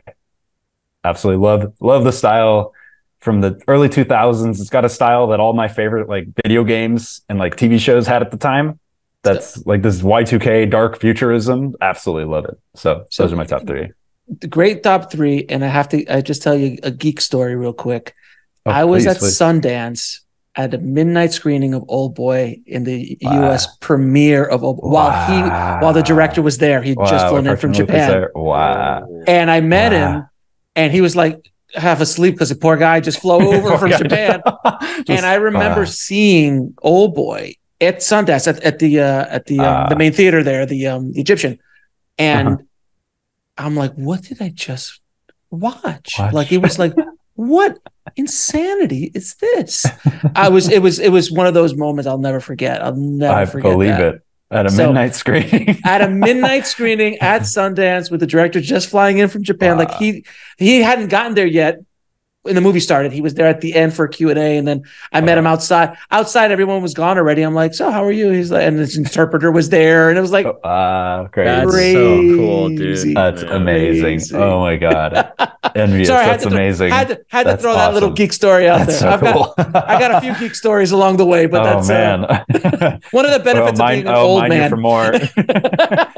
You get a lot of cool stories, that's for sure. That's awesome. Rebel, how about you? How's your top 3? All of his 3 are also my favorites, but I pulled out some extra other ones as well. We love those, but definitely one of my top favorite animated at the moment right now, Across the Spider-Verse. That was I absolutely loved it. That was So incredible. beautiful. I mean, it's changing the game of animated. We love Incredibles, but it's really cool to see something now that's like, shoot, that's like another Incredibles to some degree. Like, in its just own a whole way. other level. It's like when I watched that, I was like, I mean, what is going on? It's really impressive. Absolutely. Amadeus, that's a classic. I love that one a lot, and now love it more because I make music. The more I've learned, the more I appreciate it. I'm like, laugh. oh, that's so cool. Yeah. Yeah. Oh my god. Like, the more you learn about music, the more you're just like, it's crazy. They captured like the genius of it so well. I mean, it's just it's so a masterpiece. Great. I mean, masterpiece. That one's just fantastic. And then Tide, either Jaws. That's another classic. Always love that one. Music on that one's great. I've always been a big fan of that. Been playing it on piano since I was like, however young I was. Our dad introduced us to the Jaws theme. We didn't know what the movie was, so I was just there. Dun dun dun dun dun. You know. Dun, dun, dun, dun, dun, He played the music in the car, and he was like, "You'll see it someday." And it's like, that was it. That's all I knew. But and What's Up, Doc? I love that comedy. Wow, nice. That's great. Nice. A great comedy. Great comedy. So great. So I noticed your dad didn't make the list, but that's fine. That's fine. I'm sure his ego will be fine with that. I'm joking. I would have been like, Sin City. Right? Like, guys, seriously, dude, seriously. He drank the Kool-Aid. So I'm glad that you did not put any of your father's films up there. He's got a special list. It's like it almost doesn't count because let me ask you this. What is your favorite dad film? You go first, Rebel. Just to make sure I don't pick the same one. No, you go for it because I know we're gonna pick the same one. I'll pick a different one. Okay. Top three Robert films in your world. Cool. Number one, Road Racers, his second film. Yes, of course. So great, incredible. I love the rebel spirit of it. So good. Then for me next, it's Desperado. I just love what he did with El Mariachi, and just like complete spiritual successor that just blew even more heads than the first one. Incredible. And then Spy Kids 2, honorable mention, my absolute favorite of the Spy Kids. So I love the fantasy and the creatures and the fun, and they have the best outfits in that movie. How about you? Road Racers is a very big favorite of ours. Sin City, though, is another one. Definitely. I loved watching that one. He always puts off showing us his movies. We just wait till he wants to show it to us. That one we watched like at midnight practically. We finished. It was like 2 a.m. and he was like, hey, let's make the breakfast tacos from the 5-minute cookie school, 10-minute cookies. We made those, ate them at like 3 a.m. Oh, we just so we could ask some questions. But that's super memorable for me. And then definitely El Mariachi as well, and Desperado. So those are just. If I may throw mine into the ring. Go for it. I'd love to hear. Yeah. I think Desperado was because I was in film school when Desperado came out. Wow, I saw it in the theater. And I had that poster in my room, right in your or whatever. Wow, with Uncle Antonio, and that gun that was just amazing. That double barrel, like a double barrel shotgun. Yeah, the sawed-off shotgun. Yeah, I'm gonna say Desperado because that was the one that really hit me. Sin City, without question. Absolutely. You look at Sin City, and you're just like, I don't even know, man. I don't even know. So great. And believe it or not, one of the other films that I really loved of his is Once Upon a Time in Mexico. Oh, it's classic. It's excellent. Because Once Upon a Time in Mexico, for me, was the film that got me off to make my first big short film that went on and did insane things for me, and I had to review it, and it was a whole thing back in the day. That's awesome. But it all started with Once Upon a Time in Mexico. When I saw the guacamole gun. Right, that was my task. I saw the guacamole gun, and I saw that, and I was like, I think I could do this now. Like, it was like there was so much for sure obstacles that you put in your head, but that was the movie that just kind of pushed me over. So it has a special place in my heart. For that was the movie that kind of launched my filmmaking side, not the commercial or music video side that I've been doing, but more the filmmaking side. That was the film that kind of did it for me. So those are my top three. That's classic. Wow, that's awesome. That's great. I love those picks. Yeah. There's just so much to choose from. It's just all great. Oh no! Again, they're their own. That's their own category. You can't even put them in the top exactly. 10. Yeah. Boys, I truly appreciate this conversation, man. It has been such a pleasure and honor talking to both of you. Your energy is infectious. I want to go make a feature now. I don't know why, right. but I'm going to go shoot something. I don't know when, but I'm going to figure it out. Just figure it out. Just go. No, your energy is infectious. And this has just been such a pleasure of a conversation. And I agree with you, Racer. I think that filmmakers will get a whole lot out of this conversation. There's a lot of gems in this. And I hope it helps people around the world kind of maybe demystify a little bit of the myth and really get into the weeds of how you actually make these films and actually do this kind of process, the mariachi process, if you will, without the myth as much overheading, because you guys kind of cut through the myth really quickly and like, no, we don't know. And this, I don't know. And so it's been an absolute pleasure. So thank you guys so much. Oh, by the way, where can people watch Spy Kids? Spy Kids will be on Netflix coming at the end of September, very soon, very, very soon. Yeah, very excited. Please, if you're a fan, if you've grown up, if you have kids, please, I would love for you to see it. And even if you've never heard of Spy Kids, go check them all out. They're all excellent, classic films. And do you guys have any parting messages for any young racer or young rebel out there who's thinking about getting into this insanity, carnival, circus, ridiculous business that we're all in? Any parting messages for them? Absolutely. Please jump in, whether you want to do animated or live action or shows or whatnot. Please jump in, because stories and films, stories are one of the methods that humans get truth from the world. And I want to see the truths that you can put into the world and teach all of us about. And you're never going to make a Mariachi, Reservoir Dogs, or Clerks, or any of those. But I don't want to see that from you. I want to see your film. I want to see what you can make. Rebel? Yeah, that's great. Yeah, definitely. Yeah, shoot, let me think about that for a bit. Well, while you're thinking about that, I do have to say something. This is kind of the elephant in the room. You guys both have the greatest names ever. I know it wasn't your mom. I know it wasn't your mom. Your mom just allowed it. But because I'll be honest with you, I started a propaganda campaign with my wife when I was going to have kids. I'm like, if I have a boy, he has to be Max Ferrari. Come on, Ferrari has to be. Come on, dude. That's so Max cool. Ferrari But yet but luckily I had girls. So, but it would have been. I would have had a fight. It would have Maximus. The world Ferrari. was spared of a Max Ferrari. A Max Maybe Ferrari. another generation. Can you imagine Awesome. Max Ferrari? That would have been amazing. That's too. You can't pass that up. Believe so it or great. not, little mom's insanity. Racer Max was chosen because my mom had a crush on Racer X when she used to watch Speed Racer. Oh, So, yeah. really? Yep. So she came up with the name first, or Dad came up with it. They both thought Racer would be fun after Rocket, and then Rebel was going to be my name too. But I was like, it's not a Rebel. I think this is a Racer, and came up with the middle name with Tia Salma of all people. Racer, like I said, Maximiliano. Insane. Loco. Insane. Yep. Todo loco. All of them. The whole clan. All of your nuts. Anything you want to add, Racer? No pressure. Yeah, so I think definitely if you're gonna dive in, like Racer said, do so. It's amazing. It's creative work is one of the most gratifying kinds of things ever. I mean, it's nothing opens your mind more like creativity.